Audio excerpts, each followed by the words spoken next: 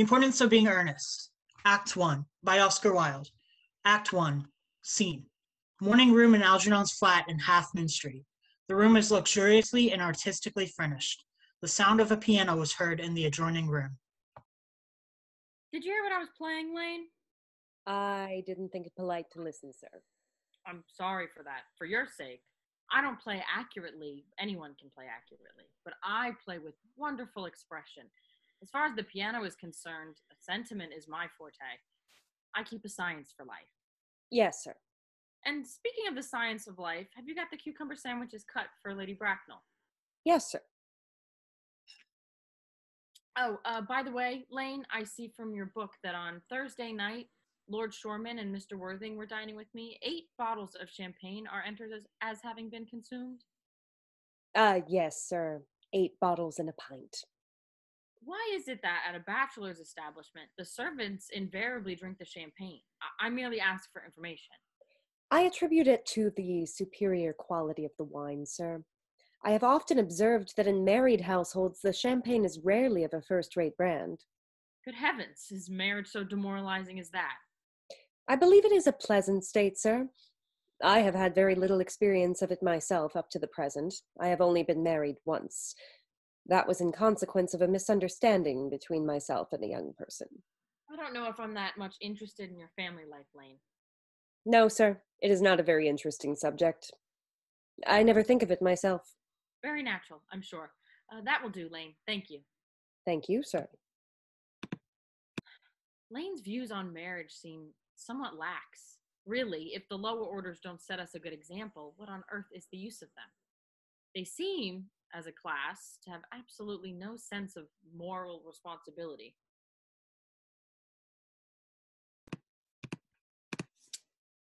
Mr. Ernest Worthing. How are you, my dear Ernest? What brings you up to town? Oh, pleasure. Pleasure. What else should bring one anywhere? Eating as usual, I see, Algie. I believe it is customary to take some slight refreshment at 5 o'clock. Where have you been since last Thursday? In the country. What on earth do you do there? When one is in town, one amuses oneself. When one is in the country, one amuses other people. It is excessively boring. And who are the people you amuse? Oh, neighbors. Neighbors. You got nice neighbors in your part of Shropshire. Oh, perfectly horrid. Never speak to one of them. How immensely you must amuse them. By the way, Shropshire is your county, is it not? Shropshire. Yes, of course. Hello, why all these cups? Why cucumber sandwiches? Why such reckless extravagance in one so young? Who is coming to tea? Oh, merely Aunt Augusta and Gwendolyn. How perfectly delightful. Yes, that is all very well. But I'm afraid Aunt Augusta won't quite approve of your being here. May I ask why? My dear fellow, the way you flirt with Gwendolyn is perfectly disgraceful. It's almost as bad as the way Gwendolyn flirts with you. I am in love with Gwendolyn. I have come up to town expressly to propose to her. I thought you came up for pleasure. I call that business. Oh, how utterly unromantic you are. I really don't see anything romantic in proposing. It is very romantic to be in love, but there's nothing romantic about a definite proposal. Why, one may be accepted, one usually is, I believe, then the excitement is over. The very essence of romance is uncertainty. If I ever get married, I'll certainly try to forget the fact. I have no doubt about that, dear Algie. The divorce court was specially invented for people whose memories are so curiously constituted. Oh, there is no use speculating on that subject. Divorces are made in heaven. Please don't touch the cucumber sandwiches. They were ordered specifically for Aunt Augusta. Well, you've been eating them all this time. It's quite a different matter. She is my aunt. Have some bread and butter. The bread and butter is for Gwendolyn. Gwendolyn is quite devoted to bread and butter. And very good bread and butter it is, too. Well, my dear fellow, you need not eat as if you're going to eat it all. You behave as if you were married to her already. You are not married to her already, and I don't think you ever will be. Why on earth do you say that? Well, in the first place, girls never marry the men they flirt with. Girls don't think it right. Oh, that is nonsense. It isn't. It is a great truth. It accounts for the extraordinary number of bachelors that one sees all over the place. In the second place, I don't give my consent. Your consent. My dear fellow, Gwendolyn is my first cousin, and before I allow you to marry her, you will have to clear up the whole question of Cecily. Cecily? What on earth do you mean? What do you mean, Algie, by Cecily? I don't know anyone of that name. Bring me that cigarette case Mr. Worthing left in the smoking room the last time he dined here. Do you mean to say you've had my cigarette case all this time? Oh, I wish to goodness you had let me know. I had been writing frantic letters to Scotland Yard about it. I was very nearly offering a large reward. Well, I wish you would offer one. I happen to be more than unusually hard up. There's no good offering a large reward now that the thing is found. I think that's rather mean of you, Ernest, I must say. However, it makes no matter. For now, I look at the inscription inside, I find the thing isn't yours after all. Of course it's mine. You've seen me with it 100 times, and you have no right whatsoever to read what is written inside. It's a very ungentlemanly thing to read a private cigarette case. Oh, it is absurd to have a hard and fast rule about what one should read and what one shouldn't read. Even half of modern culture depends on what one shouldn't read. I am quite aware of the fact, and I don't propose to discuss modern culture. It isn't the sort of thing one should talk of in private. I simply want my cigarette case back. Yes, but this isn't your cigarette case. The cigarette case is a present from someone of the name of Cecily, and you said you don't know anyone of that name. Well, if you want to know, Cecily happens to be my aunt. Your aunt? Yes, charming old lady she is too. Lives at Tunbridge Wells. Just give it back to me, Algie. But why does she call herself Little Cecily if she is your aunt and lives at Tunbridge Wells? From Little Cecily with her fondest love. My dear fellow, what on earth is there in that? Some aunts are tall, some aunts are not tall. That is a matter that surely an aunt may be allowed to decide for herself. You seem to think that every aunt should be exactly like your aunt. That is absurd. For heaven's sake, give me back my cigarette case. Yes, but why does your aunt call you her uncle? From Little Cecily with her fondest love to her dear Uncle Jack. There is no objection, I admit, to an aunt being a small aunt, but why an aunt, no matter what her size may be, should call her own nephew her uncle, I can't quite make out. Besides, your name isn't Jack after all. It's Ernest. It isn't Ernest. It's Jack. You have always told me it was Ernest. I've introduced you to everyone as Ernest. You answer to the name of Ernest. You look as if your name were Ernest. You're the most Ernest-looking person I've ever met. It is perfectly absurd you're saying that your name isn't Ernest. It's on your cards. Here is one of them. Mr. Ernest Worthing, B4, the Albany. I'll keep this as proof that your name is Ernest if you ever attempt to deny me, or to Gwendolyn, or to anyone else for that matter. Well, my name is Ernest in town and Jack in the country, and the cigarette case was given to me in the country. Yes, but that does not account for the fact that your small Aunt Cecily, who lives at Tunbridge Wells, calls you her dear uncle. Come, old boy, you had much better have the thing out all at once. My dear Algie, you talk exactly as if you were a dentist. It's very vulgar to talk like a dentist when one isn't a dentist. It produces a false impression. Well, that is what dentists always do. Now, go on. Tell me the whole thing. I may mention that I have always suspected you of being a confirmed and secret Bunburyist, and I'm quite sure of it now. Bunburyist? What on earth do you mean by a Bunburyist? I'll reveal to you the meaning of that incomparable expression as soon as you are kind enough to inform me why you are Ernest in town and Jack in the country. Well, produce my cigarette case first. Here it is. Now produce your explanation and pray make it improbable. Oh, my dear fellow, there is nothing improbable about my explanation at all. In fact, it's perfectly ordinary. Old Mr. Thomas Cardew, who adopted me when I was a little boy, made me, in his will, guardian to his granddaughter, Miss Cecily Cardew. Cecily, who addresses me as her uncle from motives of respect that you could not possibly appreciate, lives at my place in the country under the charge of her admirable governess, Miss Prism. Where is that place in the country, by the way? Oh, that is nothing to you. Dear boy, you're not going to be invited. I may tell you candidly that the place is not in Shropshire. I suspected that, my dear fellow. I've Bunburied all over Shropshire on 2 separate occasions. Now go on. Why are you Ernest in town and Jack in the country? Oh, my dear Algie, I don't know whether you will be able to understand my real motives. You're hardly serious enough. When one is placed in the position of guardian, one has to adopt a very high moral tone on all subjects.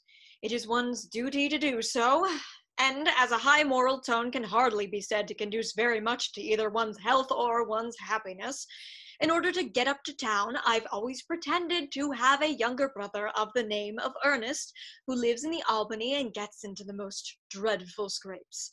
That, my dear Algie, is the whole truth, pure and simple. The truth is rarely pure and never simple. Modern life would be very tedious if it were either, and modern literature a complete impossibility. Well, that wouldn't be at all a bad thing. Literary criticism is not your forte, my dear fellow. Don't try it. You should leave that to the people who haven't been at university. We do so well at it in the daily papers. What you really are is a Bunburyist. I was quite right in saying you were a Bunburyist. You were the most advanced Bunburyist I know. Oh, what on earth do you mean? You have invented a very useful younger brother called Earnest in order that you might be able to come up to town as often as you like. I've invented an invaluable permanent invalid called Bunbury in order that I may be able to go down to the country whenever I choose. Bunbury is perfectly invaluable. If it wasn't for Bunbury's extraordinarily bad health, for instance, I wouldn't be able to dine with you at Willis's tonight, for I would have been really engaged to Aunt Augusta for more than a week. I haven't asked you to dine with me anywhere tonight. I know. You are absurdly careless about sending out invitations. It's very foolish of you. Most people so much as not receiving invitations. You had much better dine with your Aunt Augusta. I haven't the smallest intention of doing anything of the kind. To begin with, I dine there on Monday, and once a week is quite enough to dine with one's own relations. In second place, whenever I do dine there, I'm always treated as a member of the family and sent down with either no woman at all or 2. In third place, I know perfectly well who she will place me next to tonight. She will place me next to Mary Farquhar, who always flirts with her own husband across the dinner table.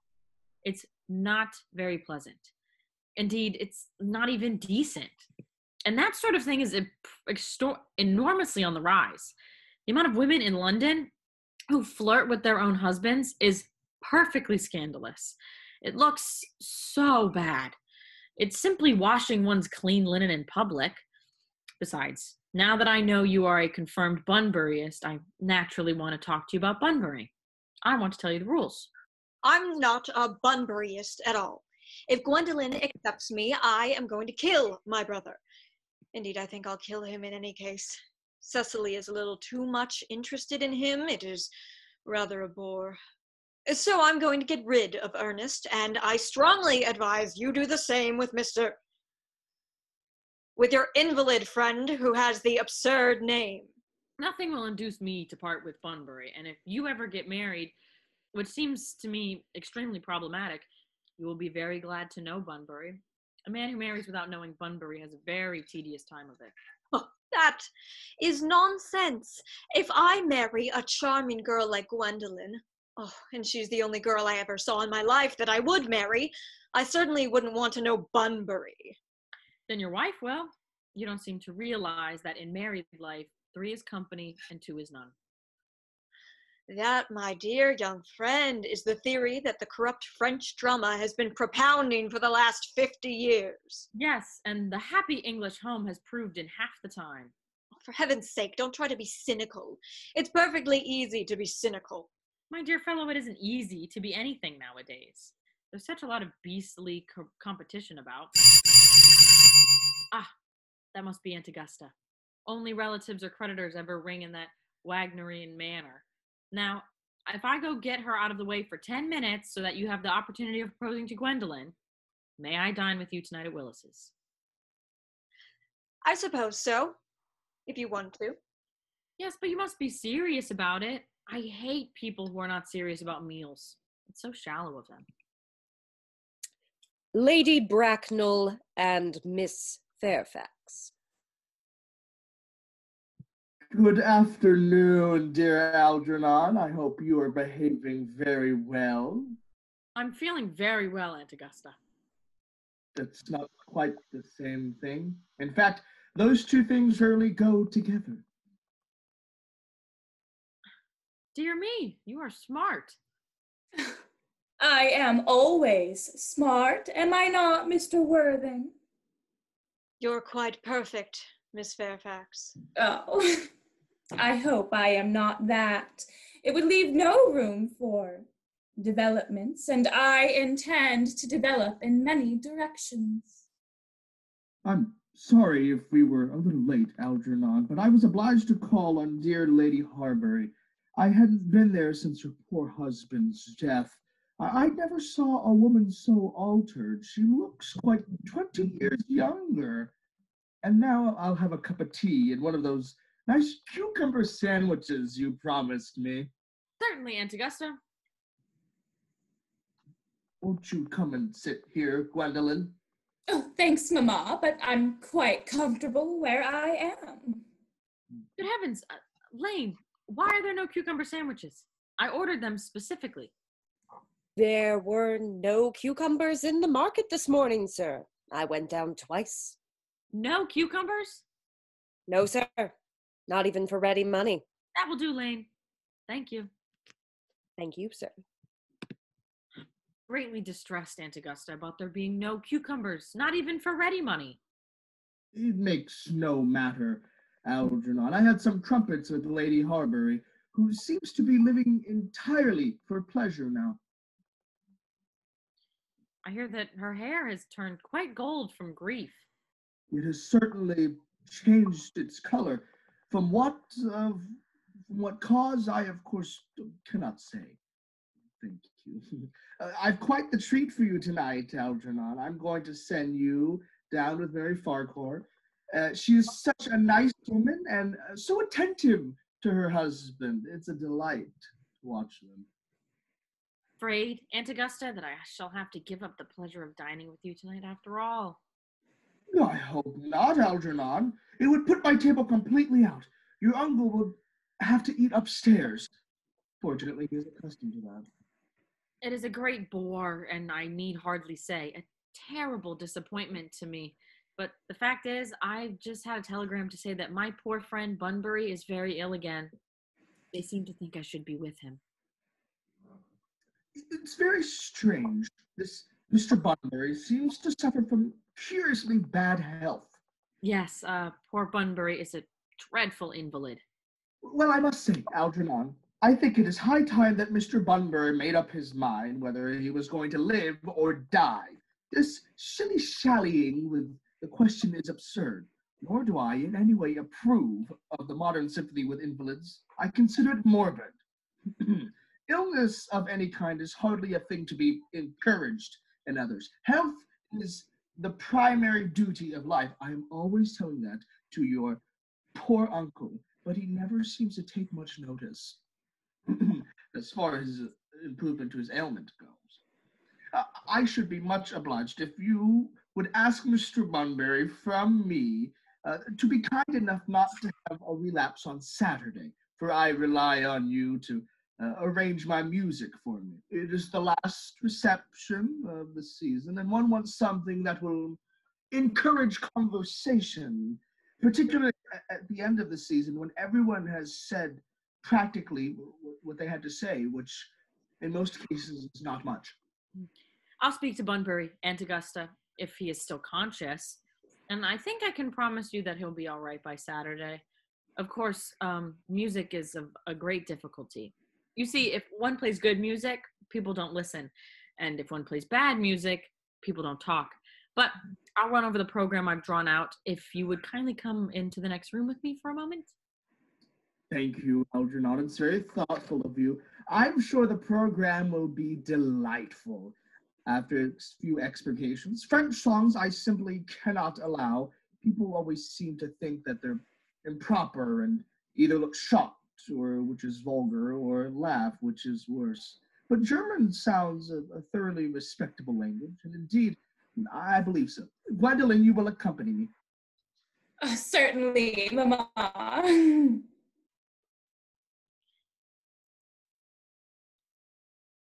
Charming day it has been, Miss Fairfax.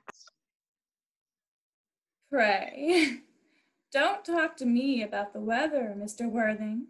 Whenever people talk to me about the weather, I feel that I'm quite certain that they are meaning something else, and that makes me so nervous.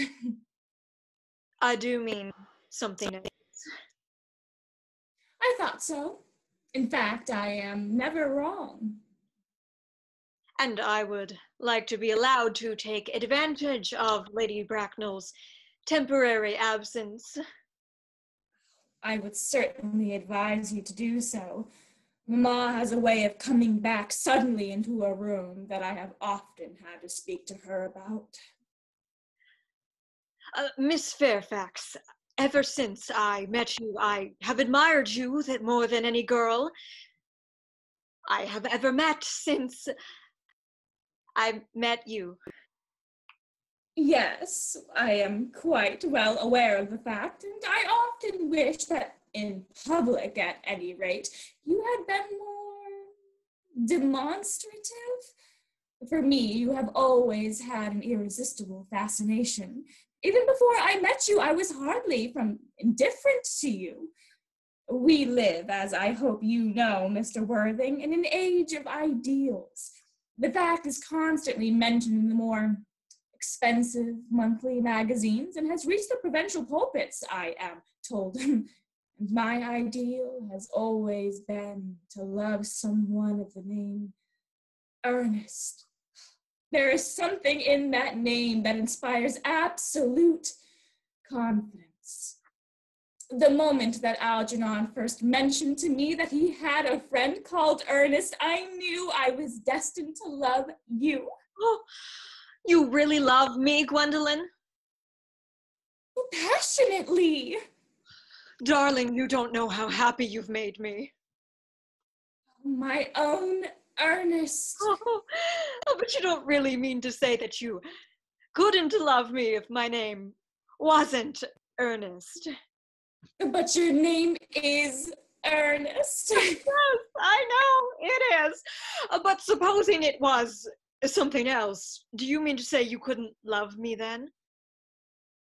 Oh, well, that is clearly a metaphysical speculation, and like most metaphysical speculations, has very little reference at all to the actual facts of real life as we know them.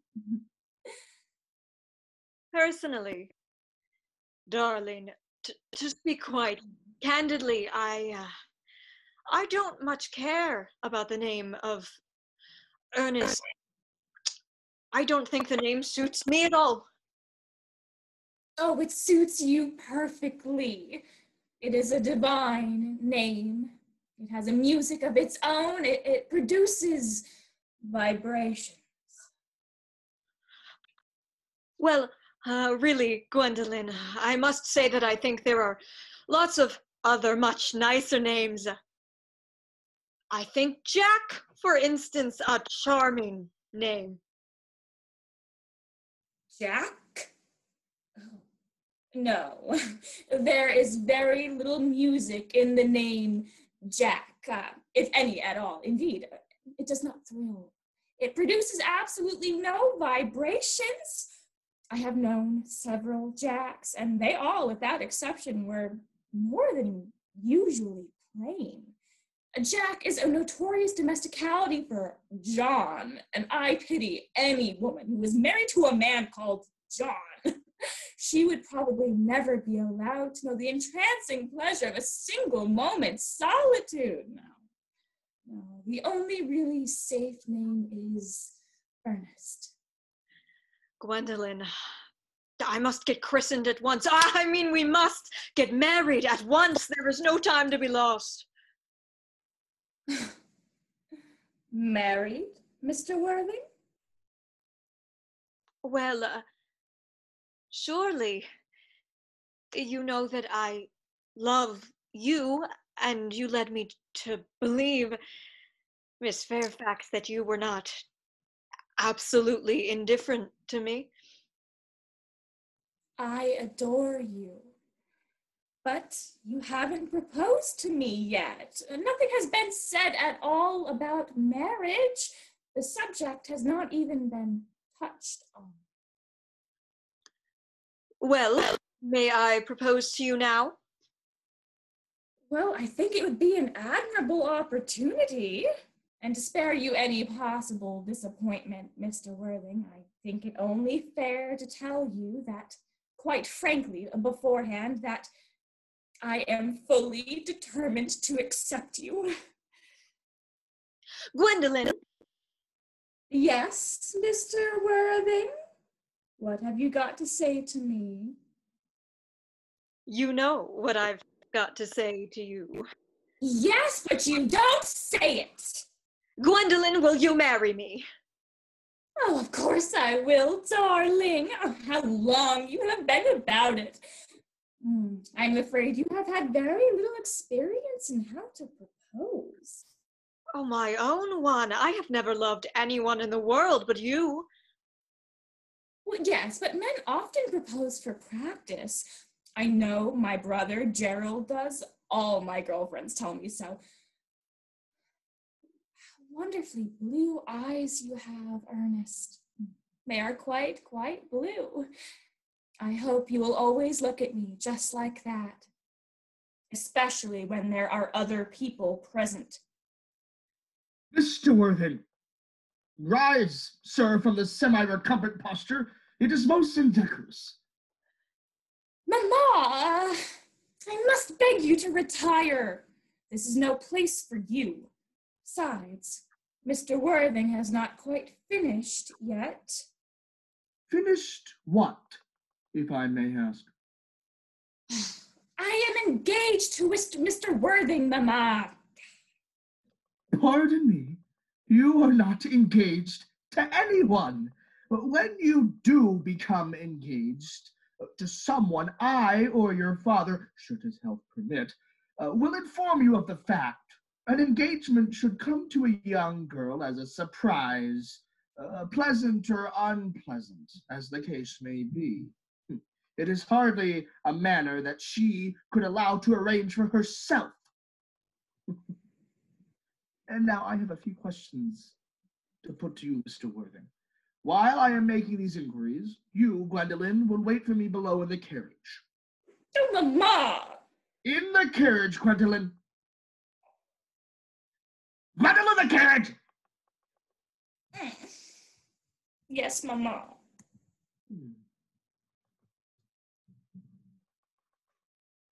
You can take a seat, Mr. Worthing. Thank you, Lady Bracknell. I prefer standing. I feel bound to tell you that you are not down on my list of eligible young men, although I have the same list as the dear Duchess of Bolton has. We work together, in fact. However, I am quite ready to enter your name, should your answers be what a really affectionate mother requires. Do you smoke? Well, yes, I must admit I smoke. Well, I'm glad to hear it. A man should always have an occupation of some kind. There are far too many idle men in London as is. How old are you? 29.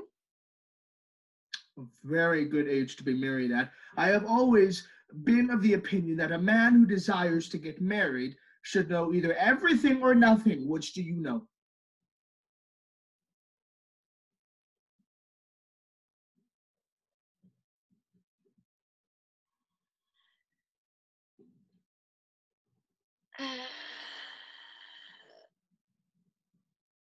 I know nothing, Lady Bracknell. I am pleased to hear it. I do not approve of anything that tampers with natural ignorance. Ignorance is like a delicate, exotic fruit. Touch it and the bloom dies. The whole theory of modern education is radically unsound. Fortunately, in England, at any rate, education produces no effect whatsoever. If it did, it would prove a serious danger to the upper class and probably lead to acts of violence in Grosvenor Square. What is your income? Oh, between 7,000 and 8,000 a year. In land or investments? In investments, chiefly. That is satisfactory. What between the duties expected of one during one's lifetime and the duties exacted from one after one's death, land has ceased to be either a profit or a pleasure. It gives one position and prevents one from keeping it. That is all there is to be said about land. I have a country house with some land, of course, attached to it. About 1,500 acres, I believe. But I don't depend on that for my real income. In fact, as far as I can make out, the poachers are the only people who make anything out of it. A country house? How many bedrooms? Oh, point can be cleared up afterwards. You have a townhouse, I hope. A girl with a simple and spoiled nature like Gwendolyn could hardly be expected to reside in the country. Well, I own a house in Belgrave Square, but it is let by the year to Lady Bloxham. Of course, I can get it back whenever I like, at 6 months' notice. Lady Bloxham, I don't know her. Oh, she goes about very little. She's a lady considerably advanced in years. Oh, nowadays, there's no guarantee of respectability of character. What number in Belgrave Square? 149. The unfashionable side.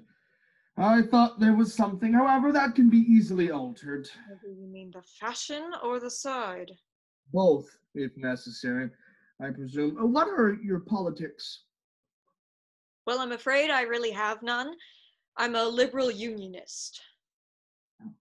They count as Tories. They dine with us, or they come in the evening at any rate. Now to minor matters. Are your parents living? I have lost both my parents. To lose one parent, Mr. Worthing, may be as regarded as a misfortune. To lose both looks like carelessness. Who was your father? He was evidently a man of some wealth. Was he born in what the radical papers call the purple commerce, or did he rise from the ranks of the aristocracy?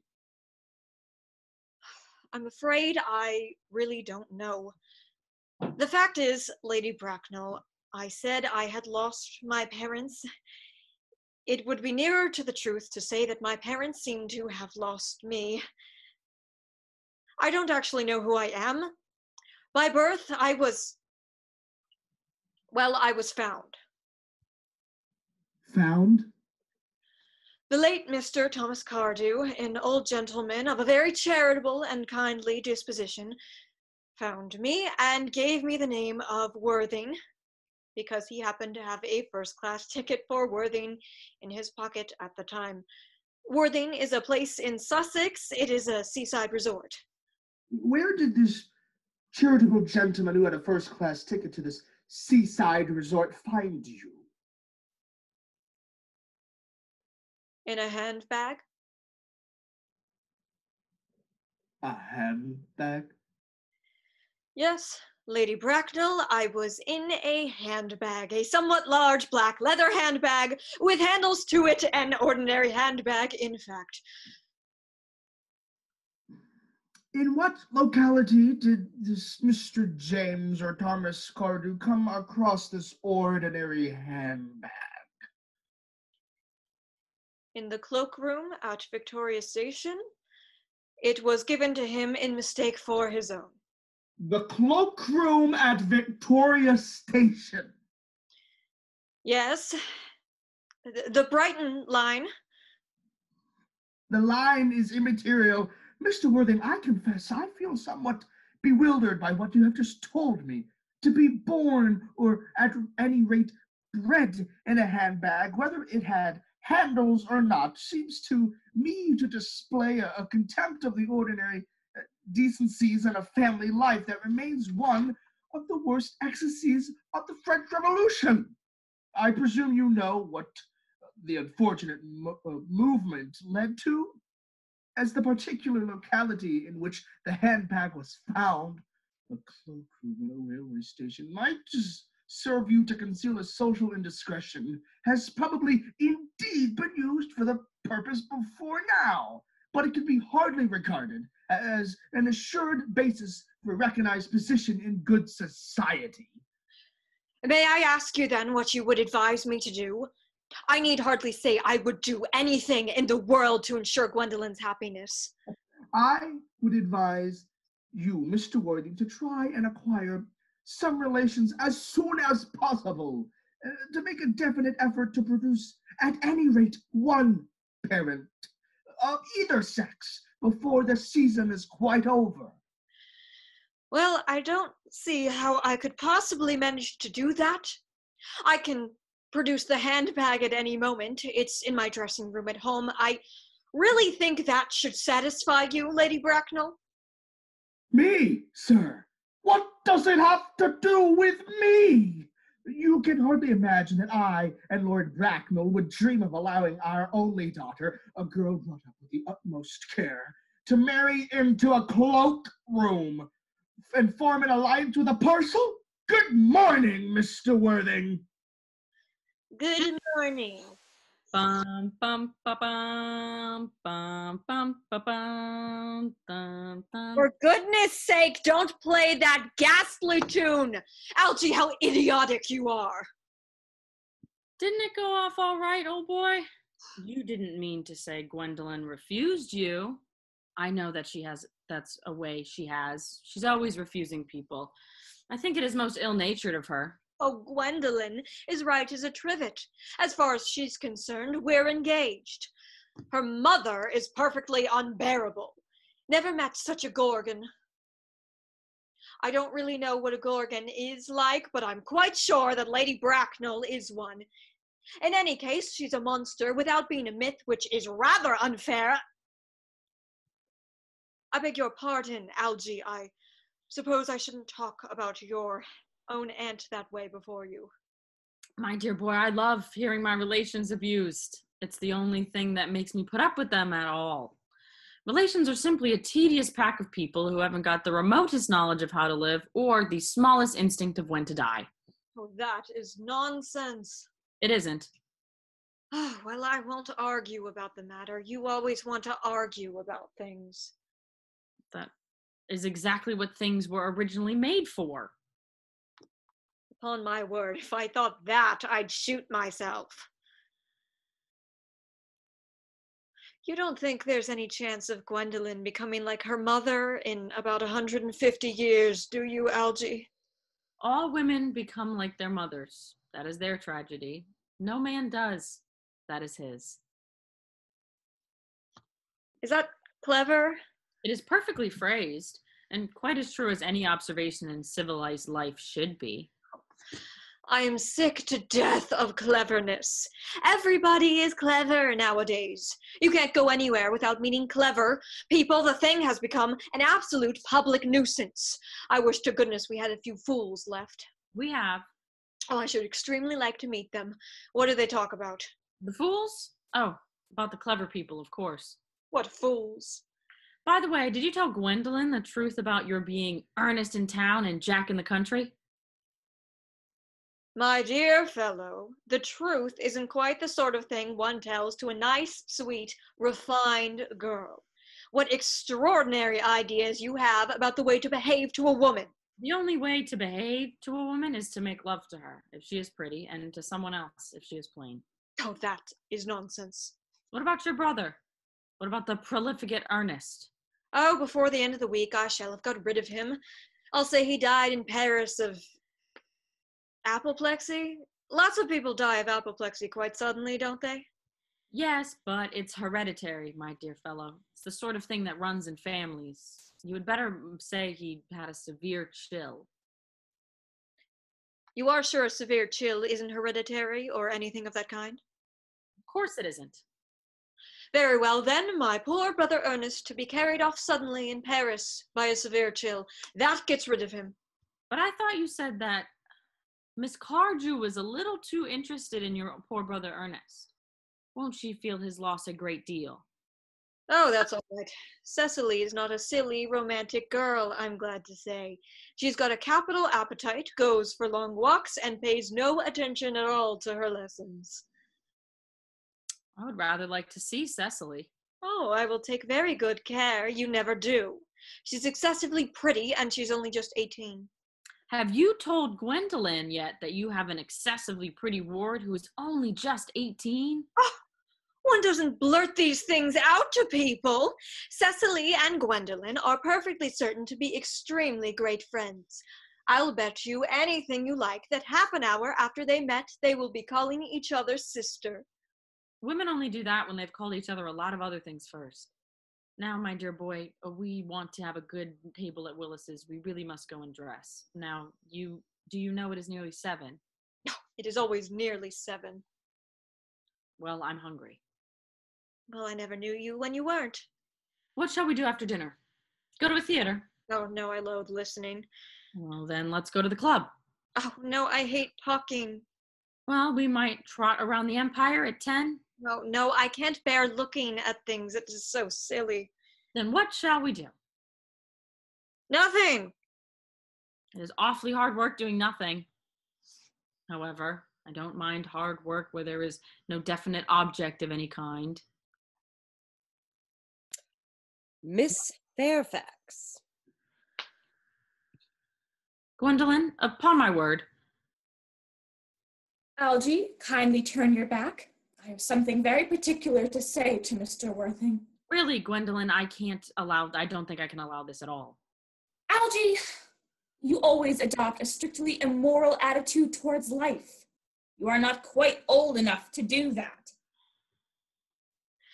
My own darling. Ernest, we may never be married. From the expression on Mamma's face, I fear we never shall. Few parents nowadays pay any regard to what their children say to them. The old-fashioned respect for the young is fast dying out.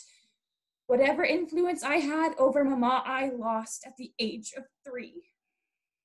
But although she may prevent us from becoming man and wife, and though I may marry someone else, and marry often, nothing that she can possibly do can alter my eternal devotion to you. Dear Gwendolyn. The story of your romantic origin, as related to me by Mamma with unpleasing comments, has naturally stirred the deeper fibers of my nature. Your Christian name has an irresistible fascination. The simplicity of your character makes you exquisitely incomprehensible to me. Your town address at the Albany I have. What is your address in the country? The Manor House, Woolton, Hertfordshire. Well, there is good postal service, I suppose. It may be necessary to do something desperate. That, of course, will require serious consideration. I will communicate with you daily. Oh, my own one. How long do you remain in town? Till Monday. Good. Algie, you may turn around now. Thanks. I've turned around already. You may also ring the bell. You will let me see you to your carriage, my own darling? Certainly. I will see Miss Fairfax out. Yes, sir. A glass of sherry, Lane. Yes, sir. I shall tomorrow I'm going Bunbury. Yes, sir. I shall probably not be back till Monday. You can put my dress clothes, my smoking jacket, and all the Bunbury suits. Yes, sir. I hope tomorrow will be a fine day, Lane. It never is, sir. Lane, you are a perfect pessimist. I do my best to give satisfaction, sir. There's a sensible, intellectual girl. The only girl I ever cared for in my life. Oh, what on earth are you so amused at? Oh, I'm a little anxious about poor Bunbury. That's all. If you don't take care, your friend Bunbury will get you into a serious scrape someday. Oh, I love scrapes. They're the only things that are never serious. Oh, that's nonsense, Algie. You never talk anything but nonsense. Nobody ever does.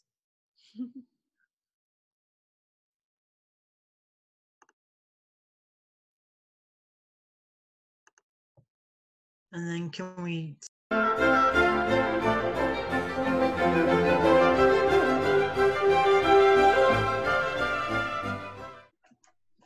Act 2. Scene. Garden at the manor house. A flight of gray stone steps leads up to the house. The garden, old-fashioned one, full of roses. Time of year, July. Basket chairs and a table covered with books are set under a large yew tree. Cecily! Cecily! Surely such a utilitarian occupation as the watering of flowers is rather Moulton's duty than yours, especially at a moment when intellectual pleasures await you. Your German grammar is on the table. Pray, open it at page 15. We will repeat yesterday's lesson.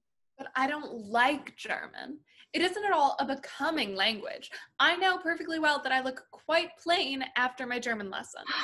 Child, you know how anxious your guardian is that you should improve yourself in every way. He laid particular stress on your German as he was leaving for town yesterday. Indeed, he always lays stress on your German when he's leaving for town. Your Uncle Jack is so serious. Sometimes I think that he is so serious he cannot be quite well. Your guardian enjoys the best of health, and his gravity of demeanor is especially to be commended in one so comparatively young as he is. I know no one who has a higher sense of duty and responsibility. I suppose that is why he often looks a little bored when we three are together. Cecily, I am surprised at you. Mr. Worthing has many troubles in his life. Idle merriment and triviality would be out of place in his conversation. You must remember his constant anxiety about that unfortunate young man, his brother. I wish Uncle Jack would allow that unfortunate young man, his brother, to come down here sometimes. We might have a good influence over him, Miss Prism. I'm sure you would. You know, German and geology and things like that of a kind influence a man very much. I do not think that I even could produce any effect on a character that, according to his own brother's admission, is irretrievably weak and facilitating. Indeed, I am not sure that I would desire to reclaim him. I am not in favor of this modern mania for turning bad people into good people at a moment's notice. As a man sows, so let him reap. You must put away your diary, Cecily.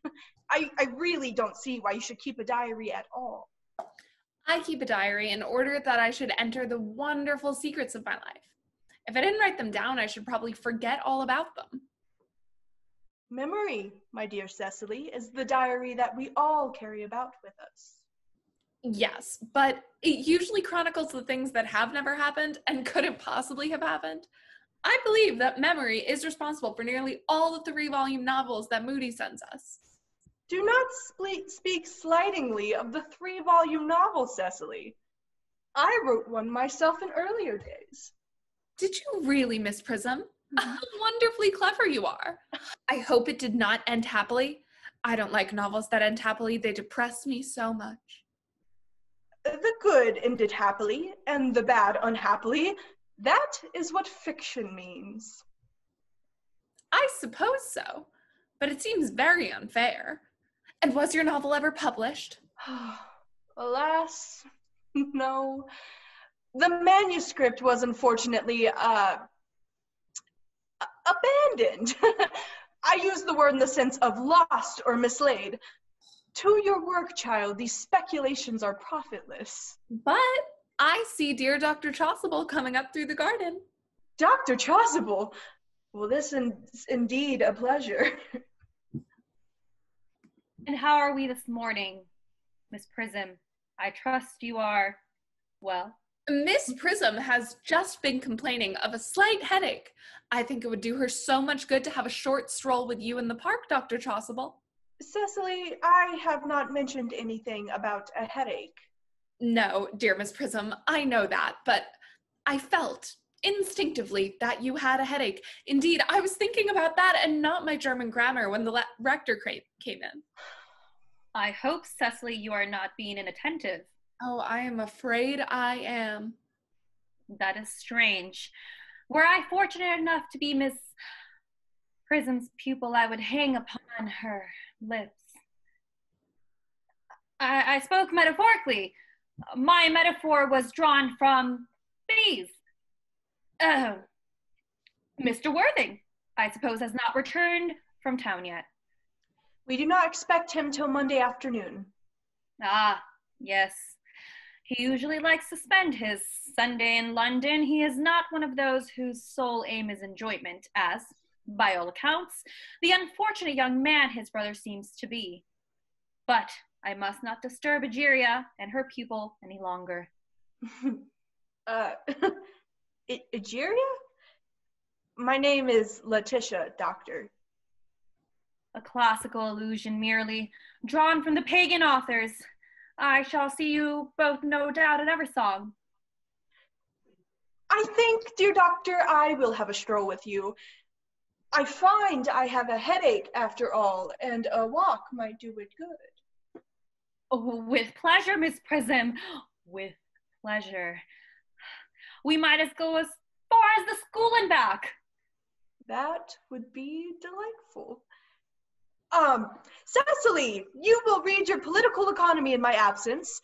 The chapter on the fall of the rupee you may omit. It is somewhat too sensational. Even these metallic problems have their melodramatic side. Ugh. Horrid political economy. Horrid geography. Horrid German. Ugh.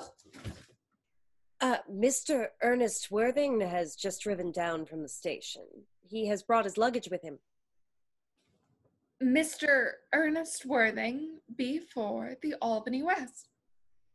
Uncle Jack's brother? Did you tell him Mr. Worthing was in town? Yes, miss. He seemed very much disappointed. I mentioned that you and Miss Prism were in the garden. He said he was anxious to speak to you privately for a moment. Ask Mr. Ernest Worthing to come here. I suppose you had better talk to the housekeeper about a room for him. Yes, miss. I've never met any really wicked person before. Oh, I feel rather frightened. I'm so afraid that he will look just like everybody else. He does. You are my little cousin Cecily. You are under some strange mistake. I am not little. In fact, I believe that I am more than usually tall for my age. But I am your cousin Cecily. I see from your card that you are my Uncle Jack's brother, my cousin Ernest, my wicked cousin Ernest.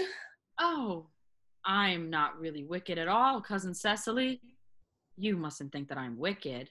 If you are not, then you have certainly been deceiving us all in a very inexcusable manner. I hope you have not been leading a double life, pretending to be wicked and being really good all that time. That would be hypocrisy. Oh, of course I have been rather reckless. I'm glad to hear it. In fact, now that you mention the subject, I have been very bad in my own small way. I don't think you should be so proud of that, though I am sure it must have been very pleasant. It is much pleasanter being here with you. I can't understand how you are here at all. Uncle Jack won't be back until Monday afternoon. That is a great disappointment. I'm obliged to go back by the first train on Monday morning. I have a business appointment that I am anxious to miss. Well, couldn't you miss the appointment anywhere but London? No, the appointment is in London. Well, I know, of course, how important it is not to keep a business engagement if one wants to retain any sense of the beauty of life. But still, I think you had better wait till Uncle Jack arrives. I know he wants to speak to you about your emigrating. About my what? You're emigrating. He's gone up to buy your outfit. I certainly wouldn't let Jack buy my outfit. He has no taste in neckties at all. I don't think you will require neckties. Uncle Jack is sending you to Australia. Australia? I'd sooner die. Well, he said at dinner on Wednesday night that you would have to choose between this world, the next world, and Australia. Oh, well, the accounts I have received of Australia and the next world are not particularly encouraging. This world is good enough for me, Cousin Cecily. Yes, but are you good enough for it? I am afraid I'm not that. That is why I want you to reform me. You might make that your mission, if you don't mind, Cousin Cecily. I'm afraid I have no time this afternoon. Well, would you mind me reforming myself this afternoon? It is rather quixotic of you, but I think you should try. I will. I feel better already. You are looking a little worse. That is because I'm hungry. How thoughtless of me. I should have remembered that when one is going to lead an entirely new life, one requires regular and wholesome meals. Won't you come in? Thank you. Might I have a buttonhole first? I never have any appetite unless I have a buttonhole first. A Maraschel Niel? No, I'd sooner have a pink rose. Why? Because you are like a pink rose, Cousin Cecily. I don't think it can be right for you to talk to me like that. Miss Prism never says such things to me. Then Miss Prism is a short-sighted old lady. You are the prettiest girl I ever saw. Miss Prism says that all good looks are a snare. They are a snare that every sensible man would like to be caught in. Oh, I don't think I should care to catch a sensible man. I shouldn't know what to talk to him about. You are too much alone, dear Dr. Chasuble. You should get married. A misanthrope I can understand. A womanthrope, never.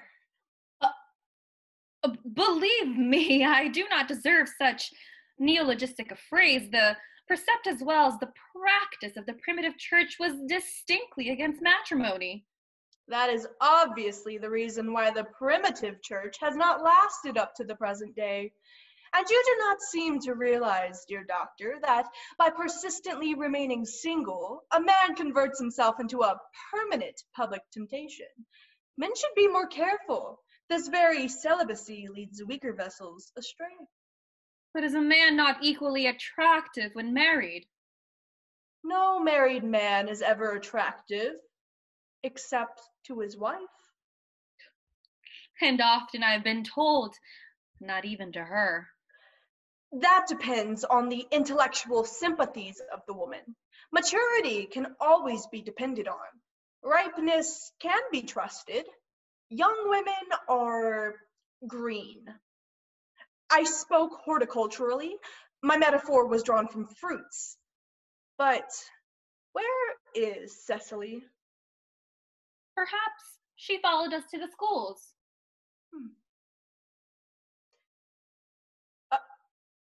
Mr. Worthing? Mr. Worthing. This is indeed a surprise. We did not look for you till Monday afternoon. I have returned sooner than I expected. Dr. Chasuble, I hope you're well.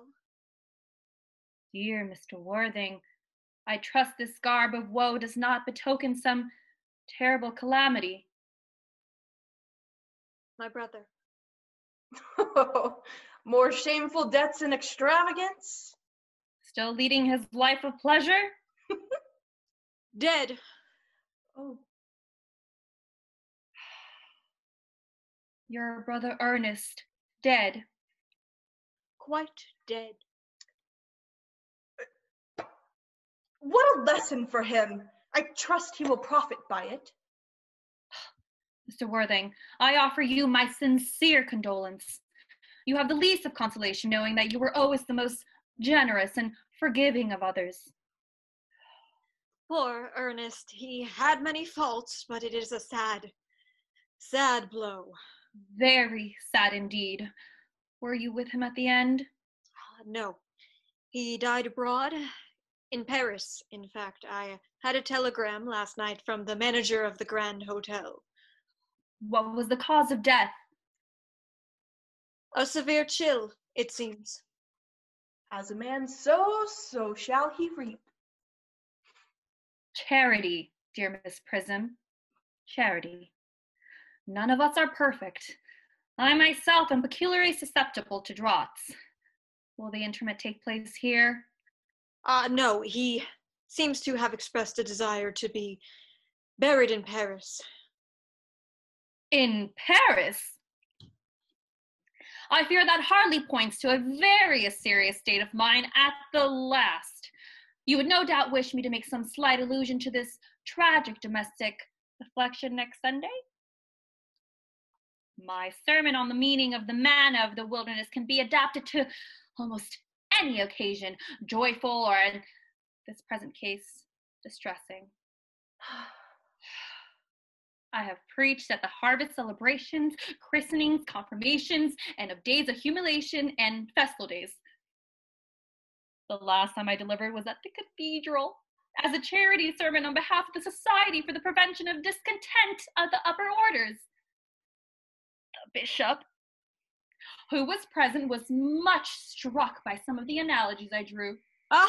That reminds me. You mentioned christenings. I think, Dr. Chasuble, I suppose you know how to christen, all right? I mean, of course, you are continually christening, aren't you? It is, I regret to say, one of the rector's most constant duties in this parish.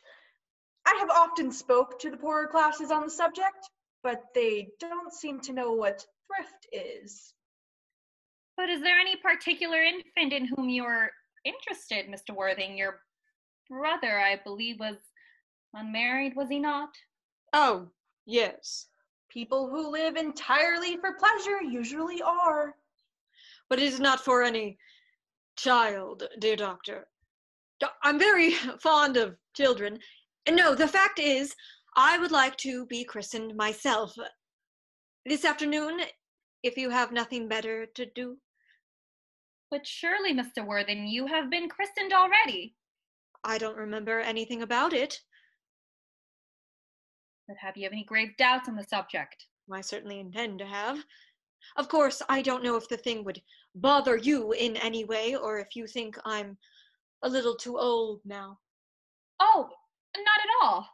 The sprinkling and, indeed, the immersion of adults is a perfectly canonical practice. Immersion? You need have no apprehension. Sprinkling is all that is necessary, or indeed, I think advisable.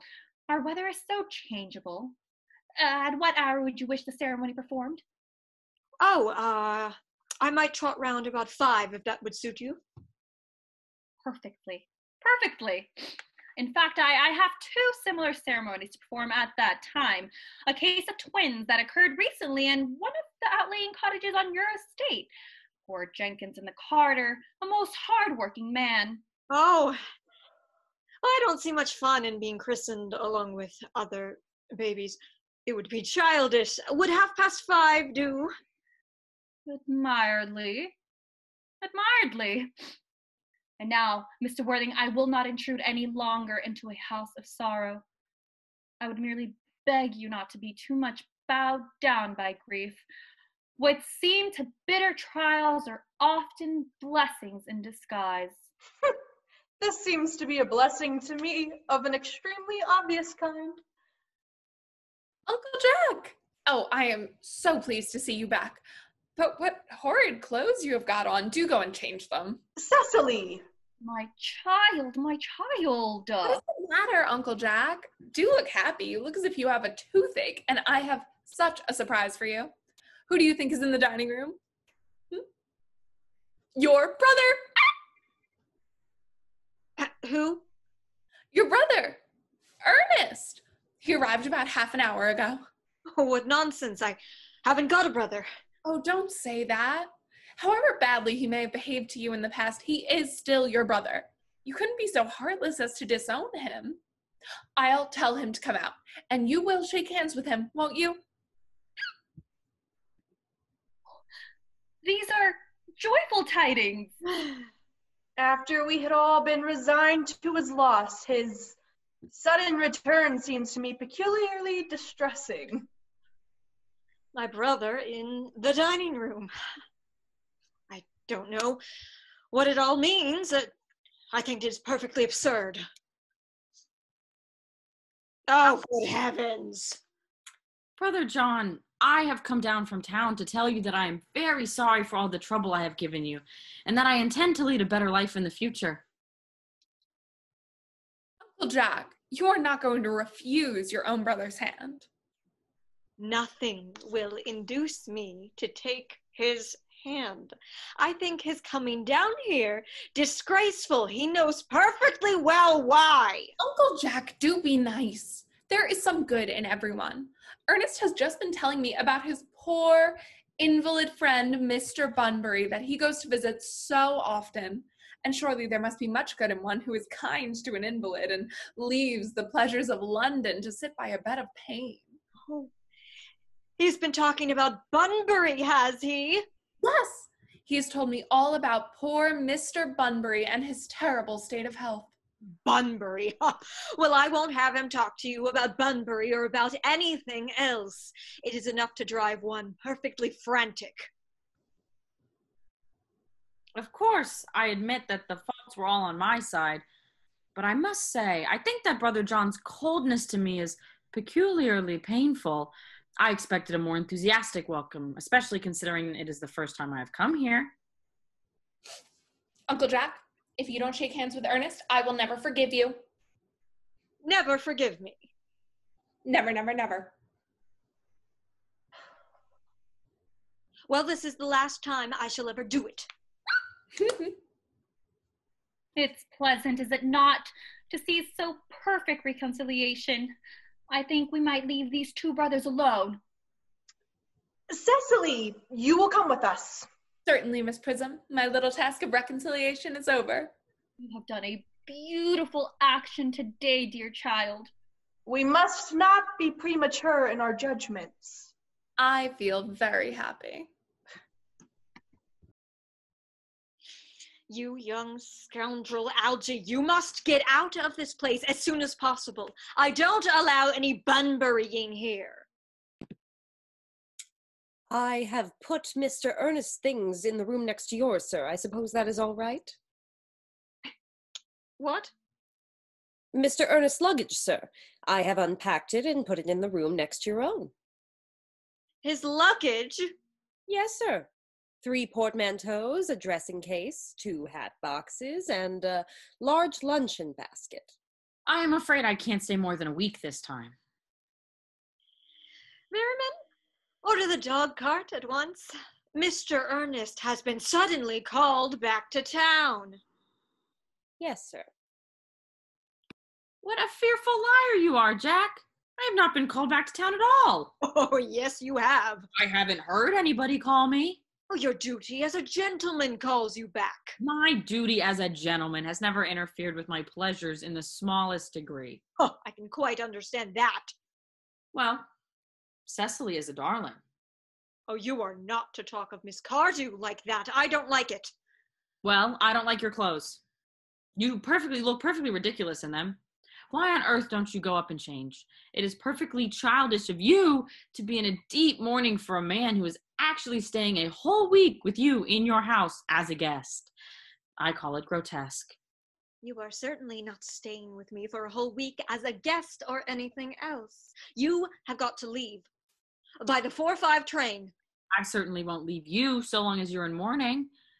It would be most unfriendly. If I were in mourning, you would stay with me, I suppose. I should think it very unkind if you didn't. Well, will you go if I change my clothes? Yes, if you are not too long. I never saw anybody take so long to dress and with such little result. Well, at any rate, that is better than always being Overdressed, as you are. If I am occasionally a little overdressed, I make up for it by always being immensely overeducated. Your vanity is ridiculous. Your conduct an outrage, and your presence in my garden utterly absurd. However, you've got to catch the 4-5, and I hope you've had a pleasant journey back to town. This bunburying, as you call it, has not been a great success for you. I think it has been a great success. I'm in love with Cecily, and that is everything. Ah, there she is. But I must see her before I go and make arrangements for another Bunbury. I merely came back to water the roses. I thought you were with Uncle Jack. He's gone to order the dog cart for me. Oh, is he going to take you for a nice drive? He's going to send me away. Then we've got to part. I'm afraid so. It's a very painful parting. It is always painful to part from people whom one has known for a very brief space of time. The absence of old friends one can endure with equanimity, but even a momentary absence from anyone to whom one has just been introduced is almost unbearable. Thank you. The dog cart is at the door, sir. It can wait, Merriam, for 5 minutes. Yes, miss. I hope, Cecily, I shall not offend you if I state quite frankly and openly that you seem to me to be in every way the visible personification of absolute perfection. I think your frankness does you great credit, Ernest. If you will allow me, I will copy your remarks into my diary. Do you really keep a diary? I'd give anything to look at it. May I? Oh, no. You see, it is simply a very young girl's record of her own thoughts and impressions, and consequently meant for publication. When it appears in volume form, I hope you will order a copy. But pray, Ernest, don't stop. I delight in taking down from dictation. I have reached absolute perfection. You can go on. I'm quite ready for more. Don't cough, Ernest. When one is dictating, one should speak fluently and not cough. Besides, I don't know how to spell a cough. Cecily, ever since I first looked upon your wonderful and incomparable beauty, I have dared to love you wildly, passionately, devotedly, hopelessly. I don't think that you should tell me that you love me wildly, passionately, devotedly, hopelessly. Hopelessly doesn't seem to make much sense, does it? Cecily. The dog cart is waiting, sir. Tell them to come around next week at the same hour.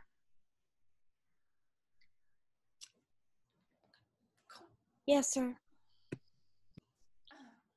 Uncle Jack would be very much annoyed if he knew you were staying on till next week at the same hour. Oh, I don't care about Jack. I don't care about anybody in this whole world but you. I love you, Cecily. You will marry me, won't you? You silly boy. Of course. Why, we have been engaged for the last 3 months. For the last 3 months? Yes. It will be exactly 3 months on Thursday.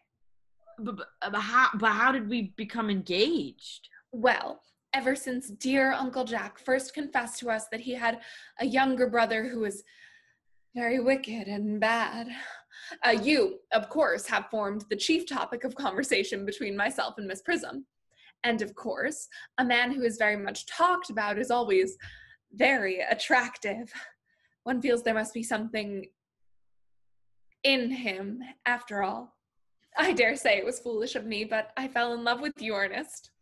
Darling, and when was this engagement actually settled? On the 14th of February last. Worn out by your entire ignorance of my existence, I determined to end the matter one way or another, and after a long struggle with myself, I accepted you under this dear tree here. The next day, I brought this little ring to wear in your name. Oh, and this is the bangle with the true lover's knot that I promised you always to wear. Did I give you this? It's very pretty, isn't it? Yes, you've wonderfully good taste, Ernest. It's the excuse I've always given for your leading such a bad life. Oh, and this is the box in which I keep all your dear letters. Oh. My letters?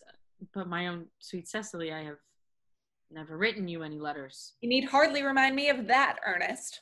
I remember only too well that I was forced to write your letters for you. I wrote always 3 times a week, and sometimes oftener. Oh, do let me read them, Cecily. Oh, I couldn't possibly. They would make you far too conceited. The 3 you wrote me after I had broken off our engagement are so beautiful and so badly spelled that even now I can hardly read them without crying a little. But was our engagement never broken off? Of course it was. On the 22nd of last March. You can see the entry, if you'd like.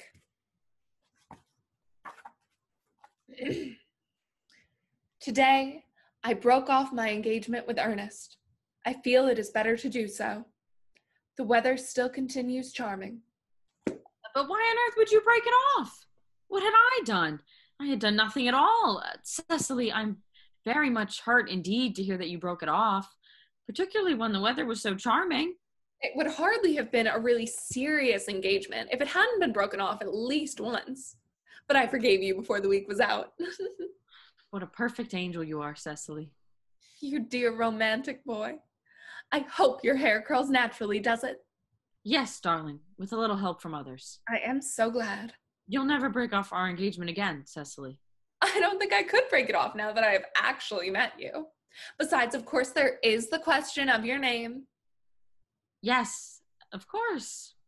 You must not laugh at me, darling, but it had always been a girlish dream of mine to love someone whose name was Earnest. There is something in that name that seems to inspire absolute confidence. I pity any poor married woman whose husband is not named Ernest. But, my dear child, do you mean to say you could not love me if I had some other name? But what name? Oh, any name you like. Algernon, for instance. But I don't like the name of Algernon. Well, my own sweet, dear, loving little darling, I can't really see why you should object to the name Algernon. It's not a bad name at all. In fact, it's a rather aristocratic name. Half of the chaps who get into the bankruptcy court are called Algernon. But seriously, Cecily, if my name was Algie, couldn't you love me?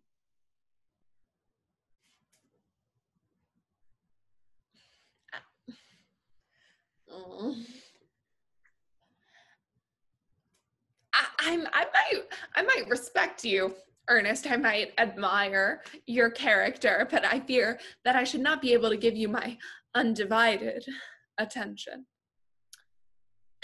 Cecily? Your rector is here, I suppose, thoroughly experienced in the practices of all rites and ceremonials of the church? Oh, yes. Dr. Chasuble is a most learned man. He's never written a single book, so you can imagine how much he knows. I must see him at once on a most important christening. A most important business. Oh! I shan't be away more than half an hour. Considering that we have been engaged since February the 14th and that I only met you today for the first time, I think it is rather hard that you should leave me for so long a period as half an hour. Couldn't you make it 20 minutes? I'll be back in no time. What an impetuous boy he is. I like his hair so much. I must enter his proposal into my diary. Miss Fairfax has just called to see Mr. Worthing. On very important business, Miss Fairfax states. Isn't Mr. Worthing in his library? Mr. Worthing went over in the direction of the rectory some time ago. Pray ask the lady to come out here. Mr. Worthing is sure to be back soon. And you can bring tea. Yes, miss. Miss Fairfax. I suppose one of the many good elderly women who are associated with Uncle Jack in some of his philanthropic work in London. I don't quite like women who are interested in philanthropic work. I think it is so forward of them. Miss Fairfax. Oh. Pray, let me introduce myself to you. My name is Cecily Cardew. Cecily Cardew. What a very sweet name. Something tells me that we are going to be great friends. I like you already more than I can say, and my first impressions of people are never wrong. How nice of you to like me so much after we've known each other for such a comparatively short time. Pray, sit down. I may call you Cecily, may I not? With pleasure. And you will always call me Gwendolyn, won't you? If you wish. Then it is all quite settled, is it not? I hope so. Perhaps this might be a favorable opportunity of my mentioning who I am. My father is Lord Bracknell. You have never heard of Papa, I suppose. I don't think so. Outside the family circle, Papa, I am glad to say, is entirely unknown. I think that is quite as it should be. The home seems to me to be the proper sphere for a man.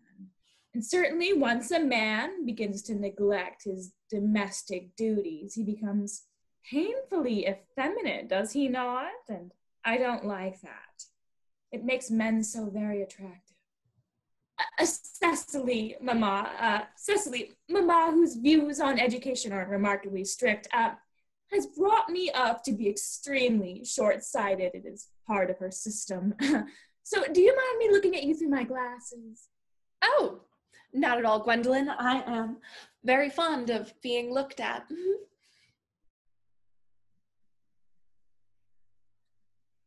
You are here on a short visit, I suppose. Oh, no, I live here.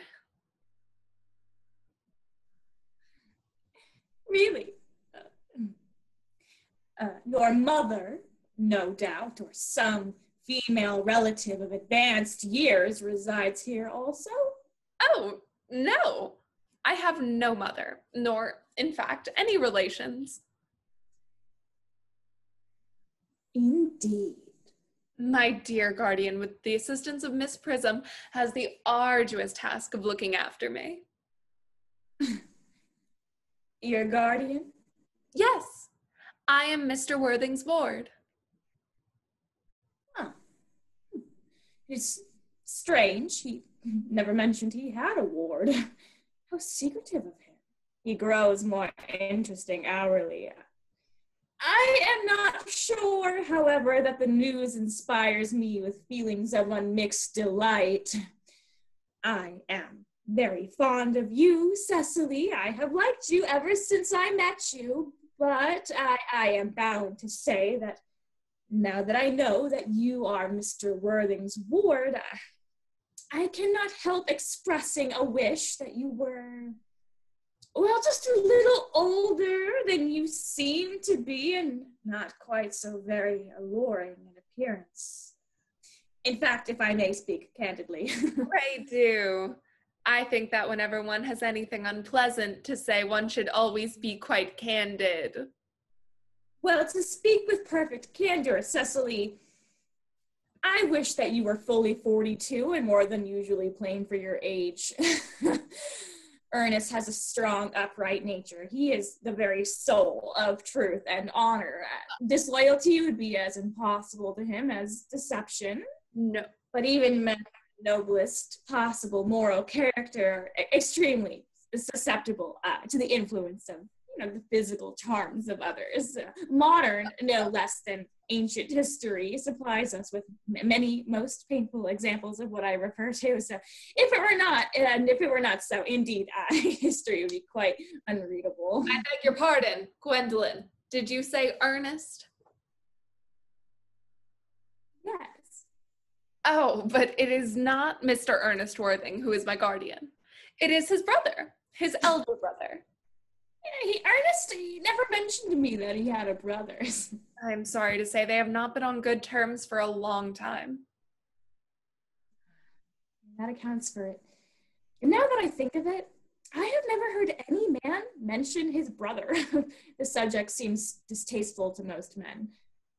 Cecily, you have lifted a load from my mind. I was growing almost anxious. It would have been terrible if any cloud had come across a friendship like ours, would it not?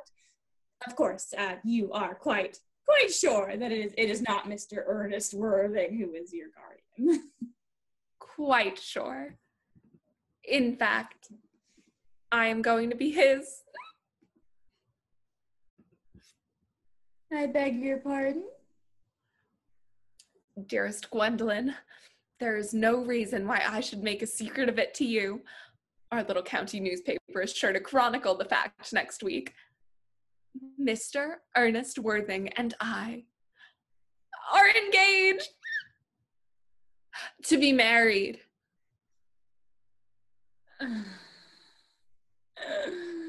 My darling Cecily, I think there must be some slight error. Mr. Ernest Worthing is engaged to me. The announcement will appear in the Morning Post on Saturday at the latest. I am afraid that you must be under some misconception. Ernest proposed to me exactly 10 minutes ago. It is certainly very curious, for he asked me to be his wife yesterday afternoon at 5:30. If you would care to verify the incident, pray do so. I never travel without my diary. One should always have something sensational to read in the train. I am so sorry, my dear Cecily, if it is any disappointment to you, but I am afraid I have the prior claim. It would distress me more than I can tell you, dear Gwendolyn, if it caused you any mental or physical anguish. But I feel bound to point out that since Ernest proposed to you, he has clearly changed his mind. If the poor fellow has been entrapped into any foolish promise, I shall consider it my duty to rescue him at once and with a firm hand. Whatever unfortunate entanglement my dear boy may have gotten into, I will never reproach him with it once we are married. Do you allude to me, Miss Cardew, as an entanglement? You are presumptuous. On an occasion of this kind, it becomes more than a moral duty to speak one's mind. It becomes a pleasure. Do you suggest, Miss Fairfax, that I entrapped Ernest into an engagement? How dare you? This is no time for wearing the shallow mask of manners. It is obvious that our social spheres have been widely different.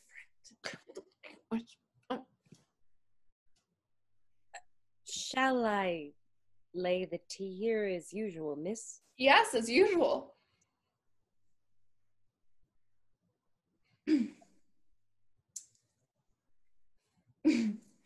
Are there many interesting walks in the area, Miss Cardew? Oh, yes, a great many. From the top of one of the hills quite close, one can see 5 counties. 5 counties? I don't think I should like that. I hate crowds. I suppose that is why you live in town. Quite a well-kept garden you have, Miss Cardew. So glad you like it, Miss Fairfax. I had no idea there were any flowers in the country. Oh, flowers are as common here, Miss Fairfax, as people are in London. Personally, I cannot understand how anybody manages to exist in the country, if anybody who is anybody does. Country always bores me to death. Oh, this is what the newspapers call agricultural depression, is it not? I believe the aristocracy are suffering very much from it just at present. It is almost an epidemic amongst them, I have been told. May I offer you some tea, Miss Fairfax? Thank you, detestable girl. But I require tea. Sugar? No, thank you. Sugar is not fashionable anymore.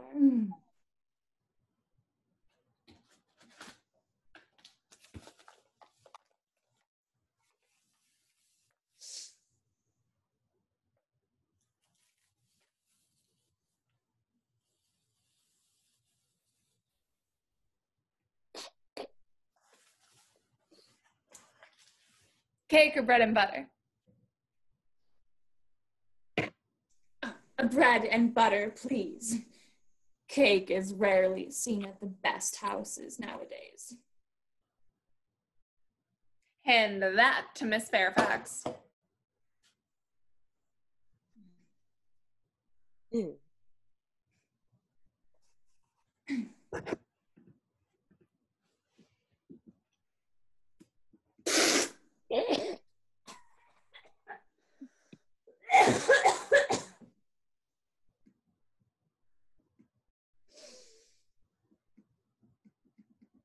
You have filled my tea with lumps of sugar. And though I asked most distinctly for bread and butter, you have given me cake. I am known for the gentleness of my disposition and the extraordinary sweetness of my nature, but I warn you, Miss Cardew, you may go too far. To save my poor, innocent, trusting boy from the machinations of any other girl, there are no lengths to which I would not go. From the moment I saw you, I distrusted you. I felt that you were false and deceitful.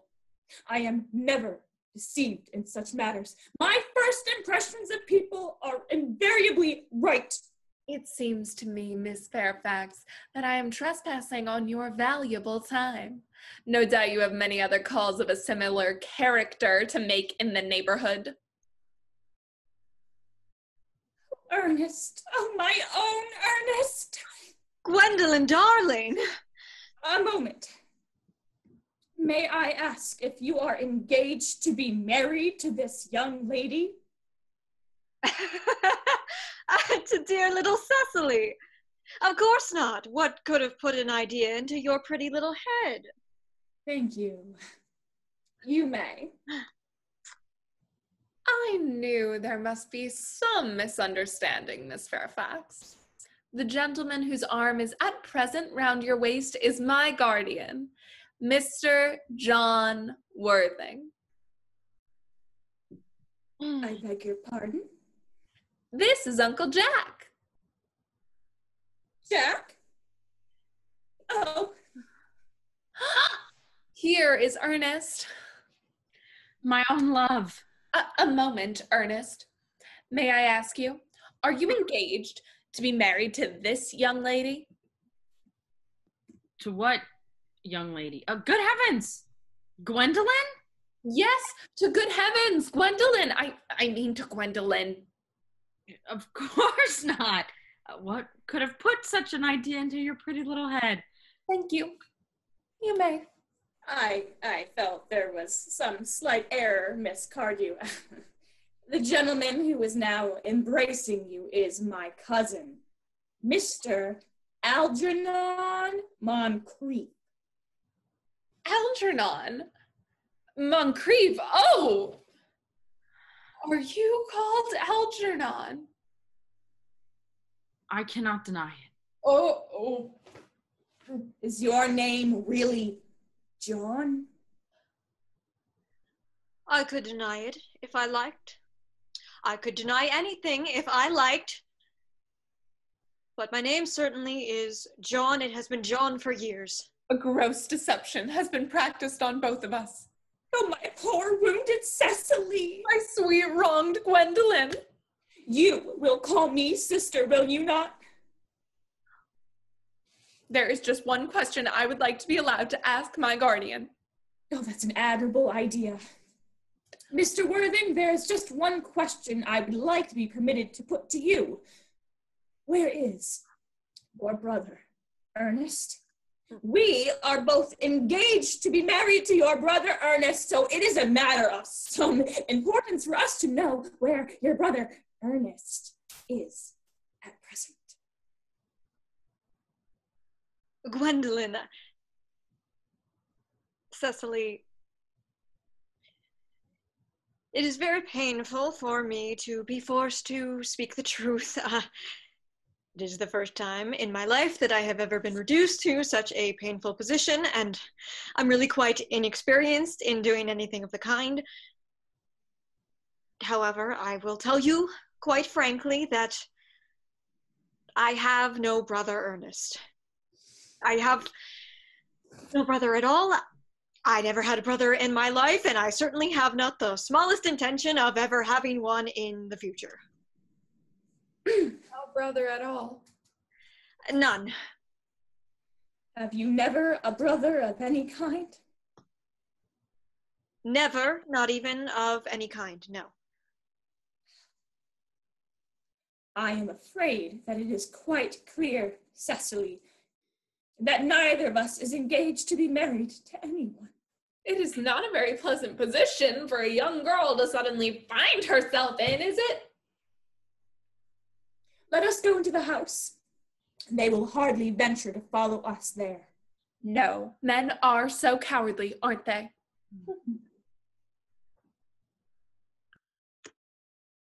This ghastly state of things is what you call Bunburying, I suppose? Yes, and a perfectly wonderful Bunbury it is. The most wonderful Bunbury I have ever had in my life. Well, you've had no right whatsoever to Bunbury here. That is absurd. One has the right to Bunbury anywhere one chooses. Every serious Bunburyist knows that. Serious Bunburyist? Oh, good heavens. Well, one must be serious about something. If one wants to have any amusement in life, I happen to be serious about Bunburying. What on earth you are serious about, I haven't got the remotest idea. About everything, I should fancy. Why, you have such a trivial nature. Well, the only small satisfaction I have in the whole of this wretched business is that your friend Bunbury is quite exploded. You won't be able to run down to the country quite so often as you used to, dear Algie, and a very good thing, too. Your brother is a little off color, isn't he, dear Jack? You wouldn't be able to disappear to London quite so frequently as your wicked custom was. And not a bad thing either. As for your conduct towards Miss Cardew, I must say that your taking in a sweet, simple, innocent girl like that is quite inexcusable, to say nothing of the fact that she is my ward. I can see no possible defiance at all for your deceiving a brilliant, clever, thoroughly experienced young lady like Miss Fairfax, to say nothing that she is my cousin. I wanted to be engaged to Gwendolyn, that's all. I love her. Well, I simply wanted to be engaged to Cecily. I adore her. Well, there's certainly no chance of your marrying Miss Cardew. I don't think there is very much likelihood, Jack, of you and Miss Fairfax ever being united. Well, that's no business of yours. It is very... If it was my business, I would talk about it. It is very vulgar to talk about one's business. Only people like stockbrokers do that, and then merely at dinner parties. How can you sit there, calmly eating muffins when we are in this horrible trouble I can't make out? You seem to me to be perfectly heartless. Well, I can't eat muffins in an agitated manner. The butter would probably get on my cuffs. One should always eat muffins quite calmly. That's the only way to eat them. I say it's perfectly heartless you're eating muffins at all under the circumstances. When I am in trouble, eating is the only thing that consoles me. Indeed, when I am in really great trouble, as anyone who knows me intimately will tell you, I refuse everything except food and drink. At the present moment, I am eating muffins because I am unhappy. Besides, I am particularly fond of muffins. Well, that's no reason why you should eat them all in that greedy way. Well, I wish you would have a tea cake instead. I don't like tea cake. Oh, good heavens, I suppose a man may eat a muffin in his own gardens. But you just said it was perfectly heartless to eat muffins. I said it was perfectly heartless of you. Under the circumstances, that is a very different thing. That may be. but the muffins are the same. Algie, I wish to goodness you would go. You can't possibly ask me to go without having some dinner. It is absurd. I never go without my dinner. No one ever does, except vegetarians and people like that. Besides, I have made arrangements with Dr. Chasuble to be christened at 5:45 under the name of Earnest. Oh, my dear fellow, the sooner you give up that nonsense, the better. I've made arrangements this morning with Dr. Chasuble to be christened myself at 5:30, and I naturally will take the name of Earnest. Gwendolyn would wish it. We can't both be christened Earnest. It's absurd. Besides, I have a perfect right to be christened if I like. There's no evidence at all that I have ever been christened by anybody. I should think it extremely probable I never was, and so does Dr. Chasuble. It's entirely different in your case. You've been christened already. Yes, but I've not been christened for years. Oh, yes, but you have been christened. That is the important thing. Quite so. So I know my constitution can stand it. If you are not quite sure about your ever having been christened, I must say, I think it rather dangerous you're venturing on it now. It might make you very unwell. You can hardly have forgotten that the same one who was very closely connected with you was very nearly carried off this week in Paris by a severe chill. Yes, but you said yourself that a severe chill was not hereditary. It used to be, I know, but I dare say it is now. Science is always making wonderful improvements in things. That is nonsense. You're always talking nonsense. Jack, you are at the muffins again. I wish you wouldn't. There are only 2 left. I told you I was particularly fond of muffins. But I hate tea cake. Why on earth do you allow it to be served to your guests? What ideas you have of hospitality? Algernon, I have already told you to go. I don't want you here. Why don't you go? I haven't quite finished my tea yet. And there is still 1 muffin left. Ugh.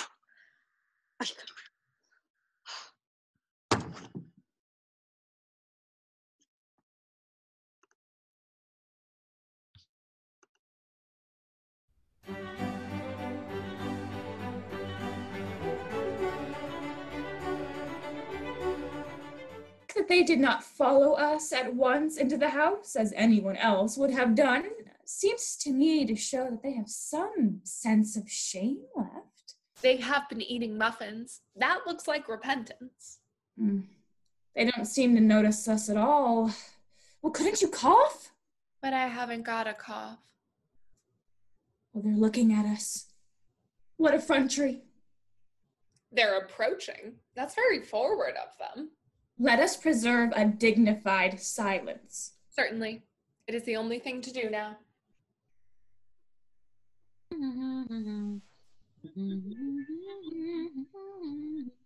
This dignified silence seems to produce an unpleasant effect. A most distasteful one. But we will not be the first to speak. Certainly not. Mr. Worthing, I have something very particular to ask you. Much depends on your reply. Your common sense is invaluable. Mr. Moncrieff, kindly answer me the following question. Why did you pretend to be my guardian's brother? In order that I might have the opportunity of meeting you. That certainly seems a satisfactory explanation, does it not? Well, yes, dear, if you can believe him. I don't. But that does not affect the wonderful beauty of his answer. Well, yes, true. In matters of grave importance, style, not sincerity, is the vital thing. Mr. Worthing, what explanation can you offer me for pretending to have a brother? Was it in order that you might have an opportunity of coming up to town to see me as often as possible?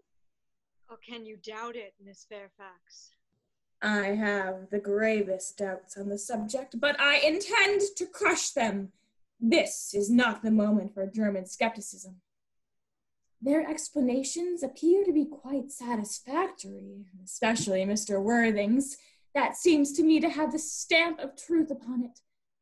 I am more than content with what Mr. Moncrieff said. His voice alone inspires one with absolute credulity. Then you think we should forgive them? Yes. No. True. I had forgotten. There are principles at stake that one cannot surrender. Which of us should tell them? The task is not a pleasant one. Could we not both speak at the same time? Oh, an excellent idea. I nearly always speak at the same time as other people. Will you take the time from me? Certainly. Your Christian names are still an insuperable barrier. That is all. Our Christian names? Is that all? But we are going to be christened this afternoon. For my sake, you are prepared to do this terrible thing? I am. To please me, you are willing to face this fearful ordeal. I am. How absurd to talk of the equality of the sexes, where questions of self-sacrifice are concerned. Men are infinitely beyond us. We are. They have moments of physical courage of which we women know absolutely nothing. Darling. Darling.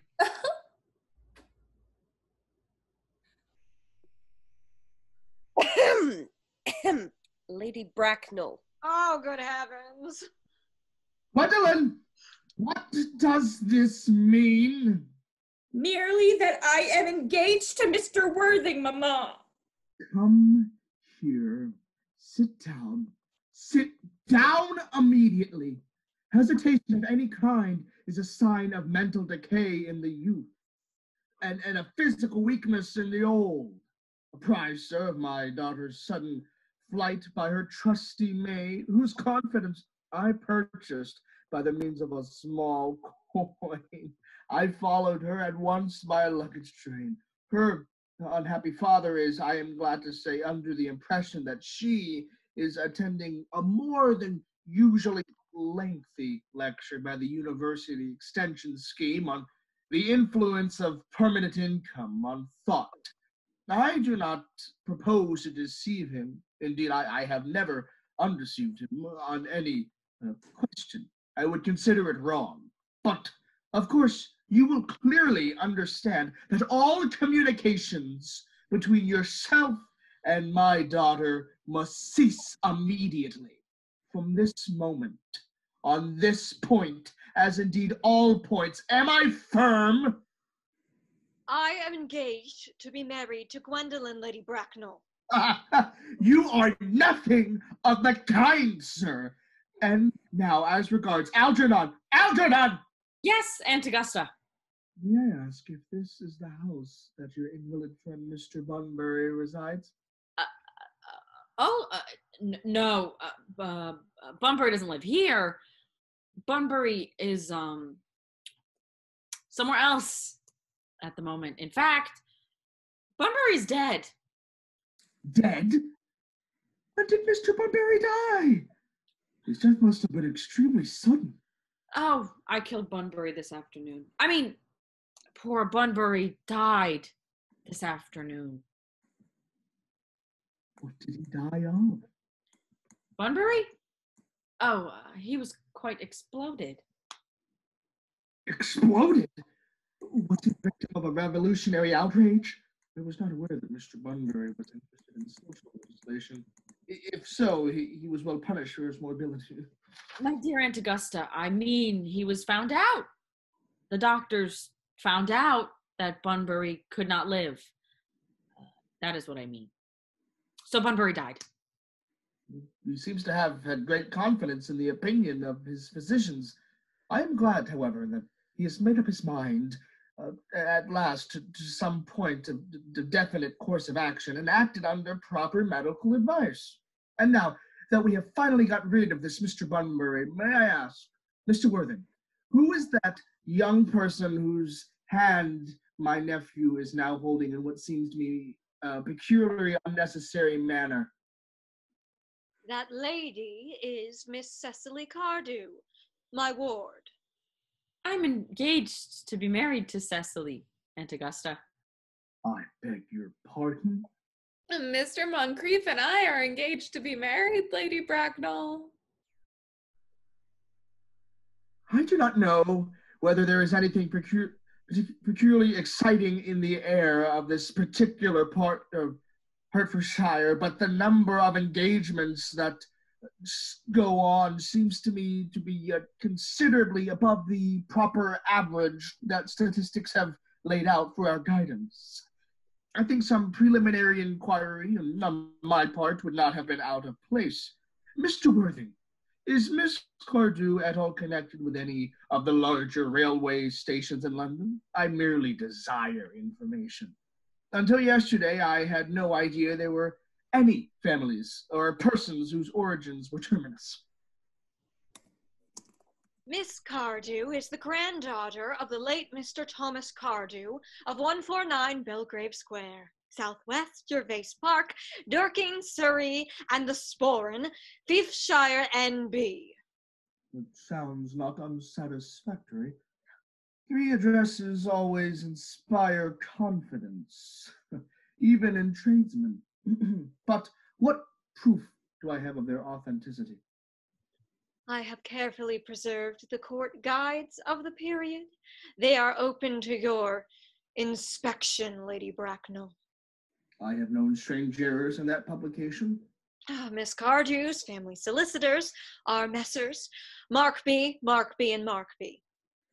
Markby, Markby, and Markby. A firm of the very highest position in their profession.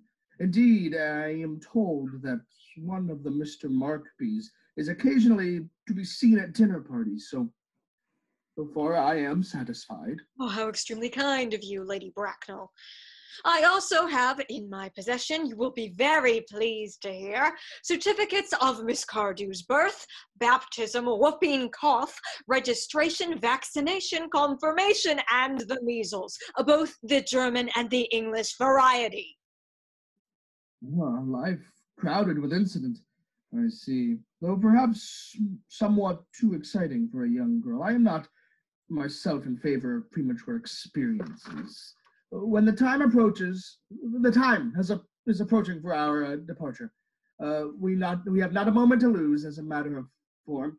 Mr. Worthing, I'd better ask you if Miss Cardew has any little fortune. Oh, about £130 in the funds. That's all. Goodbye, Lady Bracknell. So pleased to have seen you. A moment, Mr. Worthing. £130,000 in the funds? Miss Cardew, it seems to me a most attractive young lady now that I look at her. Few girls of the present day have really any solid qualities and any qualities that last and improve with time. We live, I regret to say, in the age of surface. Come over here, dear. Oh, pretty child. Your dress is sadly simple, and your hair seems as if nature might have left it. But soon we can alter that. A thoroughly experienced French maid produces a really marvelous result in a very brief space of time. I remember recommending her to one young lady Lansing, and after 3 months, her own husband did not know her. And after 6 months, nobody knew her. Kindly turn around, child. No. The side view is what I want. Yes, quite as I expected. There are distinct social possibilities in your profile. The 2 weak points in our age is its want of principle and its want of profile. The chin is a little higher, dear. Style largely depends on the way the chin is worn, and they are often worn high, just as present. Algernon! Yes, Aunt Augusta. There are distinct social possibilities in Miss Cardew's profile. Cecily is the sweetest, dearest, prettiest girl in the whole world. And I don't care 2 pence about social possibilities. Never speak disrespectfully of society, Algernon. Only people who can't get into it do that. Dear child, of course you know that Algernon has nothing but his debts to depend upon. But I do not approve of mercenary marriages. When I married Lord Bracknell, I had no fortune of any kind, but I never dreamed of the moment of allowing that to stand in my way. Well, I suppose I give my consent. Thank you, Aunt Augusta. Cecily, you may kiss me. Thank you, Lady Bracknell. You may address me as Aunt Augusta in the future. Thank you, Aunt Augusta. The marriage, I think, had better take place quite soon. Thank you, Aunt Augusta. Thank you, Aunt Augusta. To speak frankly, I'm not in favor of long engagements. They give people the opportunity to find out each other's characters before marriage, which I think is never advisable. I beg your pardon for interrupting you, Lady Bracknell, but this engagement is quite out of the question. I am Miss Cardew's guardian, and she cannot marry without my consent until she comes of age. That consent I absolutely decline to give. Upon what grounds, may I ask? Algernon is an extremely, I may almost say, ostentatiously eligible young man. He has nothing but looks everything. What more can one desire? Oh, it pains me very much to have to speak frankly to you, Lady Bracknell, about your nephew. But the fact of the matter is that I do not approve at all of his moral character. I suspect him of being untruthful. Untruthful? My nephew, Algernon, he is like Oxonian. Well, I fear there can be no possible doubt about the matter. This afternoon, during my temporary absence in London on an important question of romance, he obtained admission to my house by the means of the false pretense of being my brother. Under an assumed name, he drank, I've just been informed by my butler, an entire pint bottle of my Perrier's Jouet Brut, 89, wine I was specifically reserving for myself. Continuing his disgraceful deception, he succeeded in the course of the afternoon in alienating the affections of my only ward. He subsequently stayed to tea and devoured every single muffin.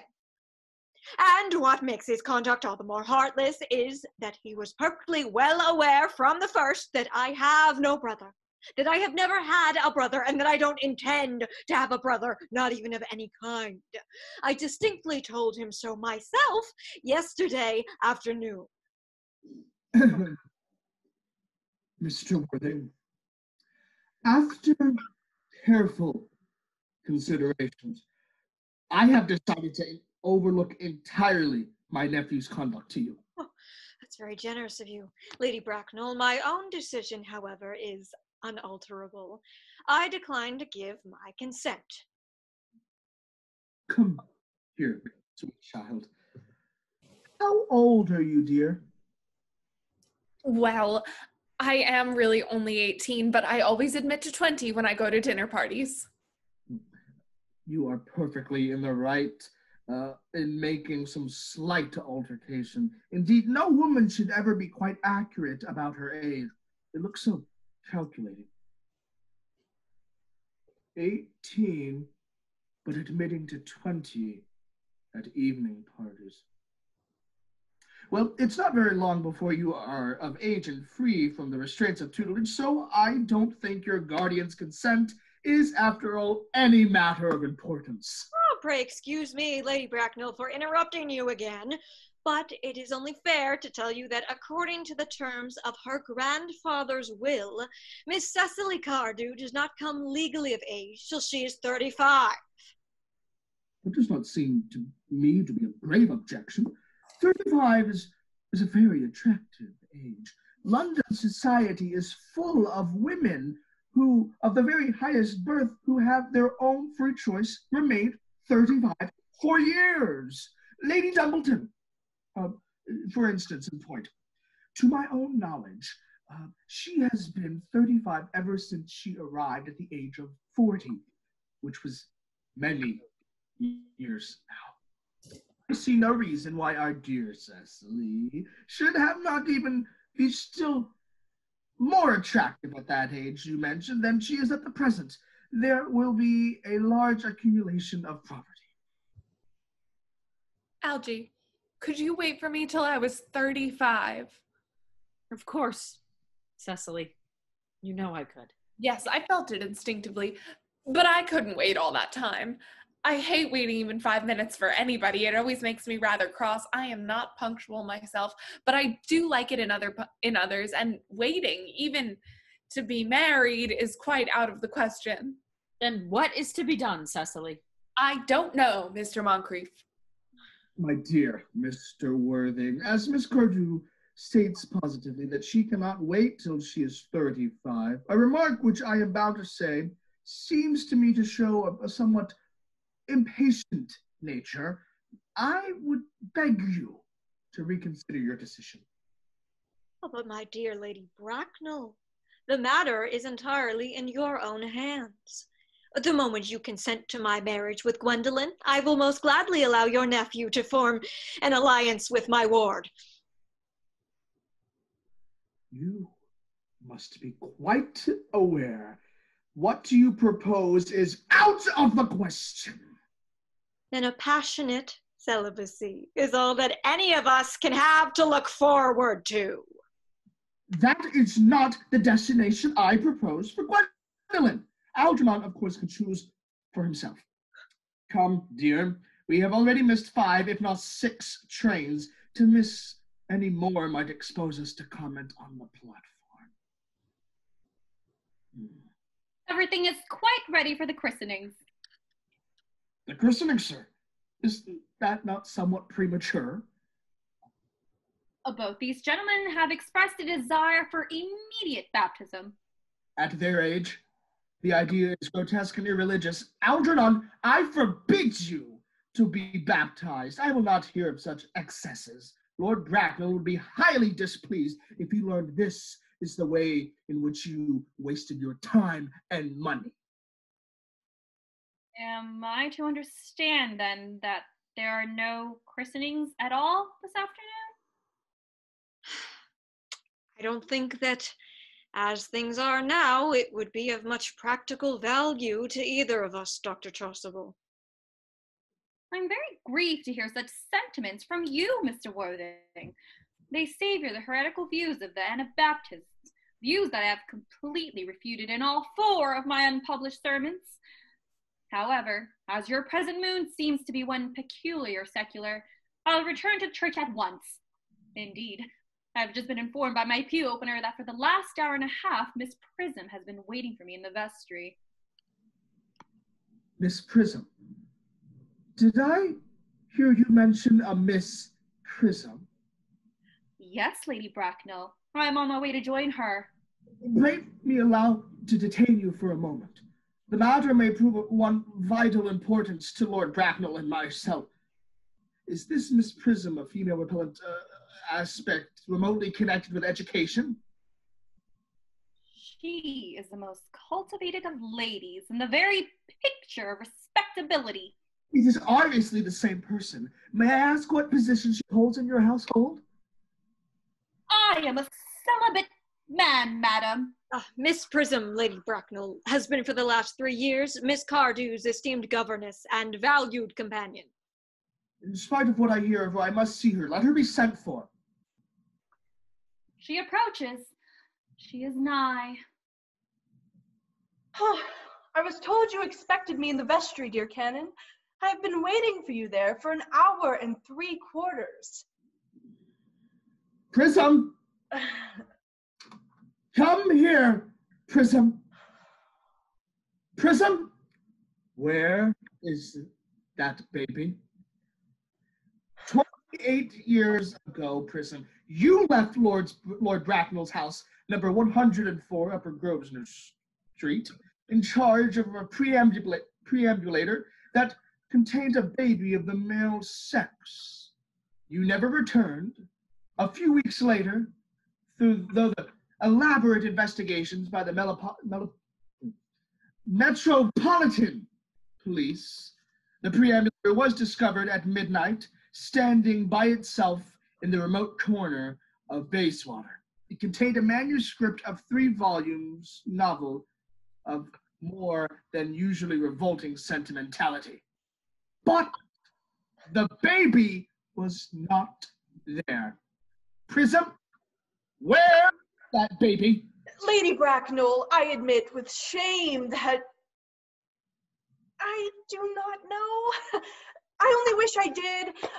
The plain facts of the case are these. On the morning of the day you mention, a day that is forever branded on my memory, I prepared as usual to take the baby out in its perambulator. I had also with me a somewhat old but capacious handbag in which I had intended to place the manuscript of a work of fiction that I had written during my few unoccupied hours. In a moment of mental abstraction, for which I never can forgive myself, I deposited the manuscript in the bassinet and the baby in the handbag. But where did you deposit the handbag? Do not ask me, Mr. Worthing. Miss Prism, this is a matter of no small importance to me. I insist on knowing where you deposited the handbag that contained that infant. I left it in the cloakroom of one of the larger railway stations in London. What railway station? Victoria. The Bright Line. I must retire to my room for a moment. Gwendolyn, wait here for me. If you are not too long, I will wait here for you all my life. What do you think this means, Lady Bracknell? I do not dare even suspect, Dr. Chasuble.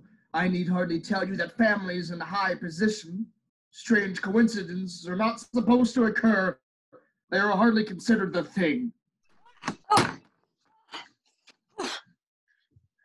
Uncle Jack sounds strangely agitated. Your garden has a very emotional nature. The noise is extremely unpleasant.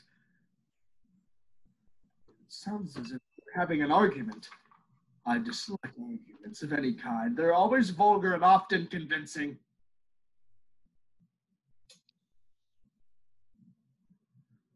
It has stopped now.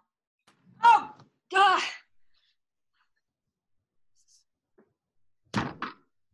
I wish you would arrive to some conclusion. Oh, the suspense is terrible. Oh, I hope it will last.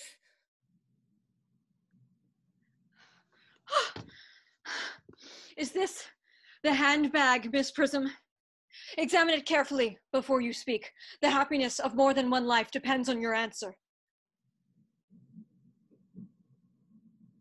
It seems to be mine. Yes! Here is the injury it received through the upsetting of a Gower Street omnibus in younger and happier days. Here is the stain on the lining caused by the explosion of a temperance beverage, an incident that occurred at Leamington. And here, on the locker, my initials. I had forgotten that in an extravagant mood I had them placed there. The bag is undoubtedly mine. I'm delighted to have it so unexpectedly restored to me. It has been a great inconvenience being without it all these years. Miss Prism, more is restored to you than this handbag. I was the baby you placed in it. You? Yes, Mother! Oh, Mr. Worthing, I am unmarried. Oh, unmarried, I do not deny that is a serious blow. But after all, who has the right to cast a stone against one who has suffered? Cannot repentance wipe out an act of folly? Why should there be one law for men and another for women? Mother, I forgive you. Mr. Worthing, there is some error. There is the lady who can tell you who you really are. Lady Bracknell, I hate to seem inquisitive, but would you kindly inform me who I am? I'm afraid that the news I have to give you will not altogether please you.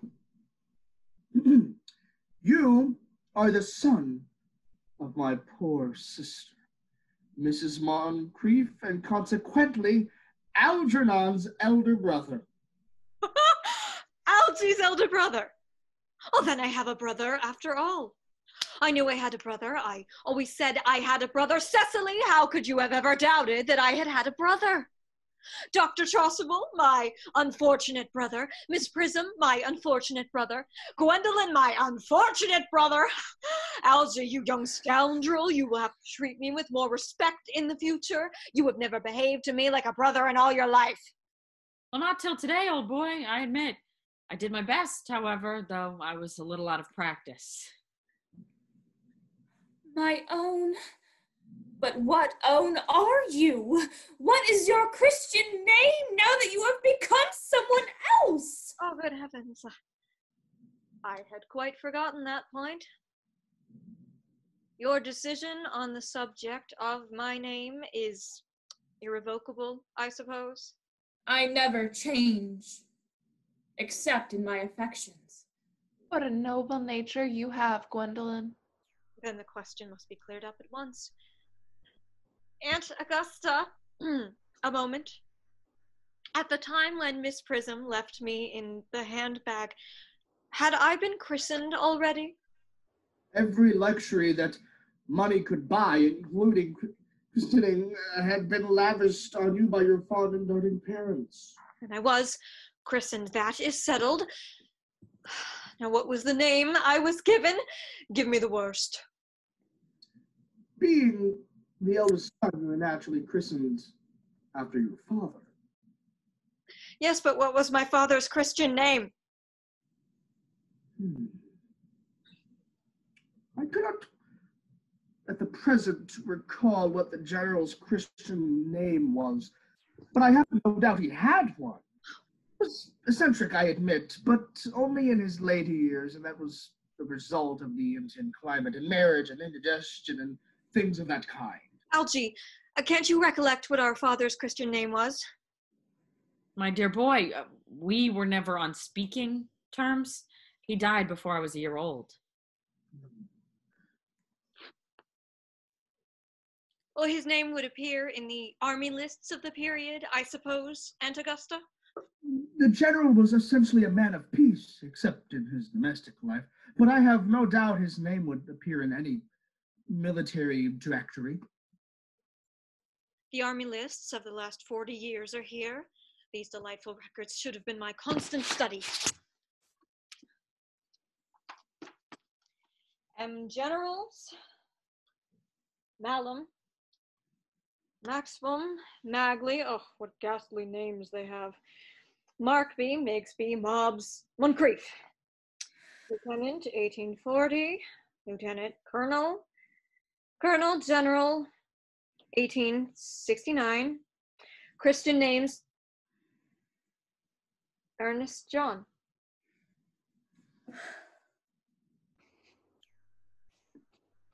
I always told you, Gwendolyn, my name was Earnest, didn't I? Well, it is Earnest after all. I mean, it naturally is Earnest. Yes. I remember now that the general was called Earnest. I knew I had some particular reason for disliking him. Oh, Ernest, my own Ernest. I felt from the first that you could have no other name. Gwendolyn, it is a terrible thing for a man to find out suddenly that all his life he's been speaking nothing but the truth. Can you forgive me? I can, for I feel that you are sure to change. Oh, my own one. Letitia! Frederick, at last! Cecily, at last! Gwendolyn, at last. My nephew, you seem to be displaying signs of triviality. Oh, on the contrary, Aunt Augusta. I've now realized for the first time in my life the vital importance of being earnest. End of play.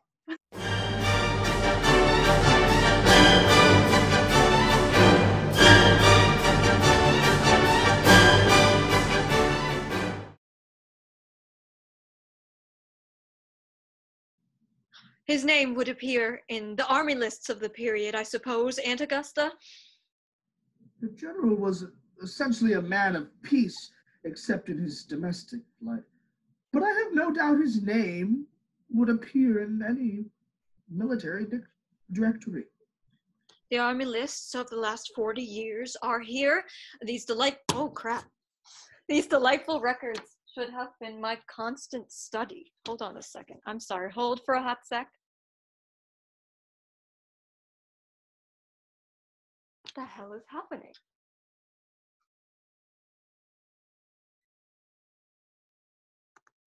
That was fun. Are you guys frozen? Oh crap. Oh crap. Oh crap.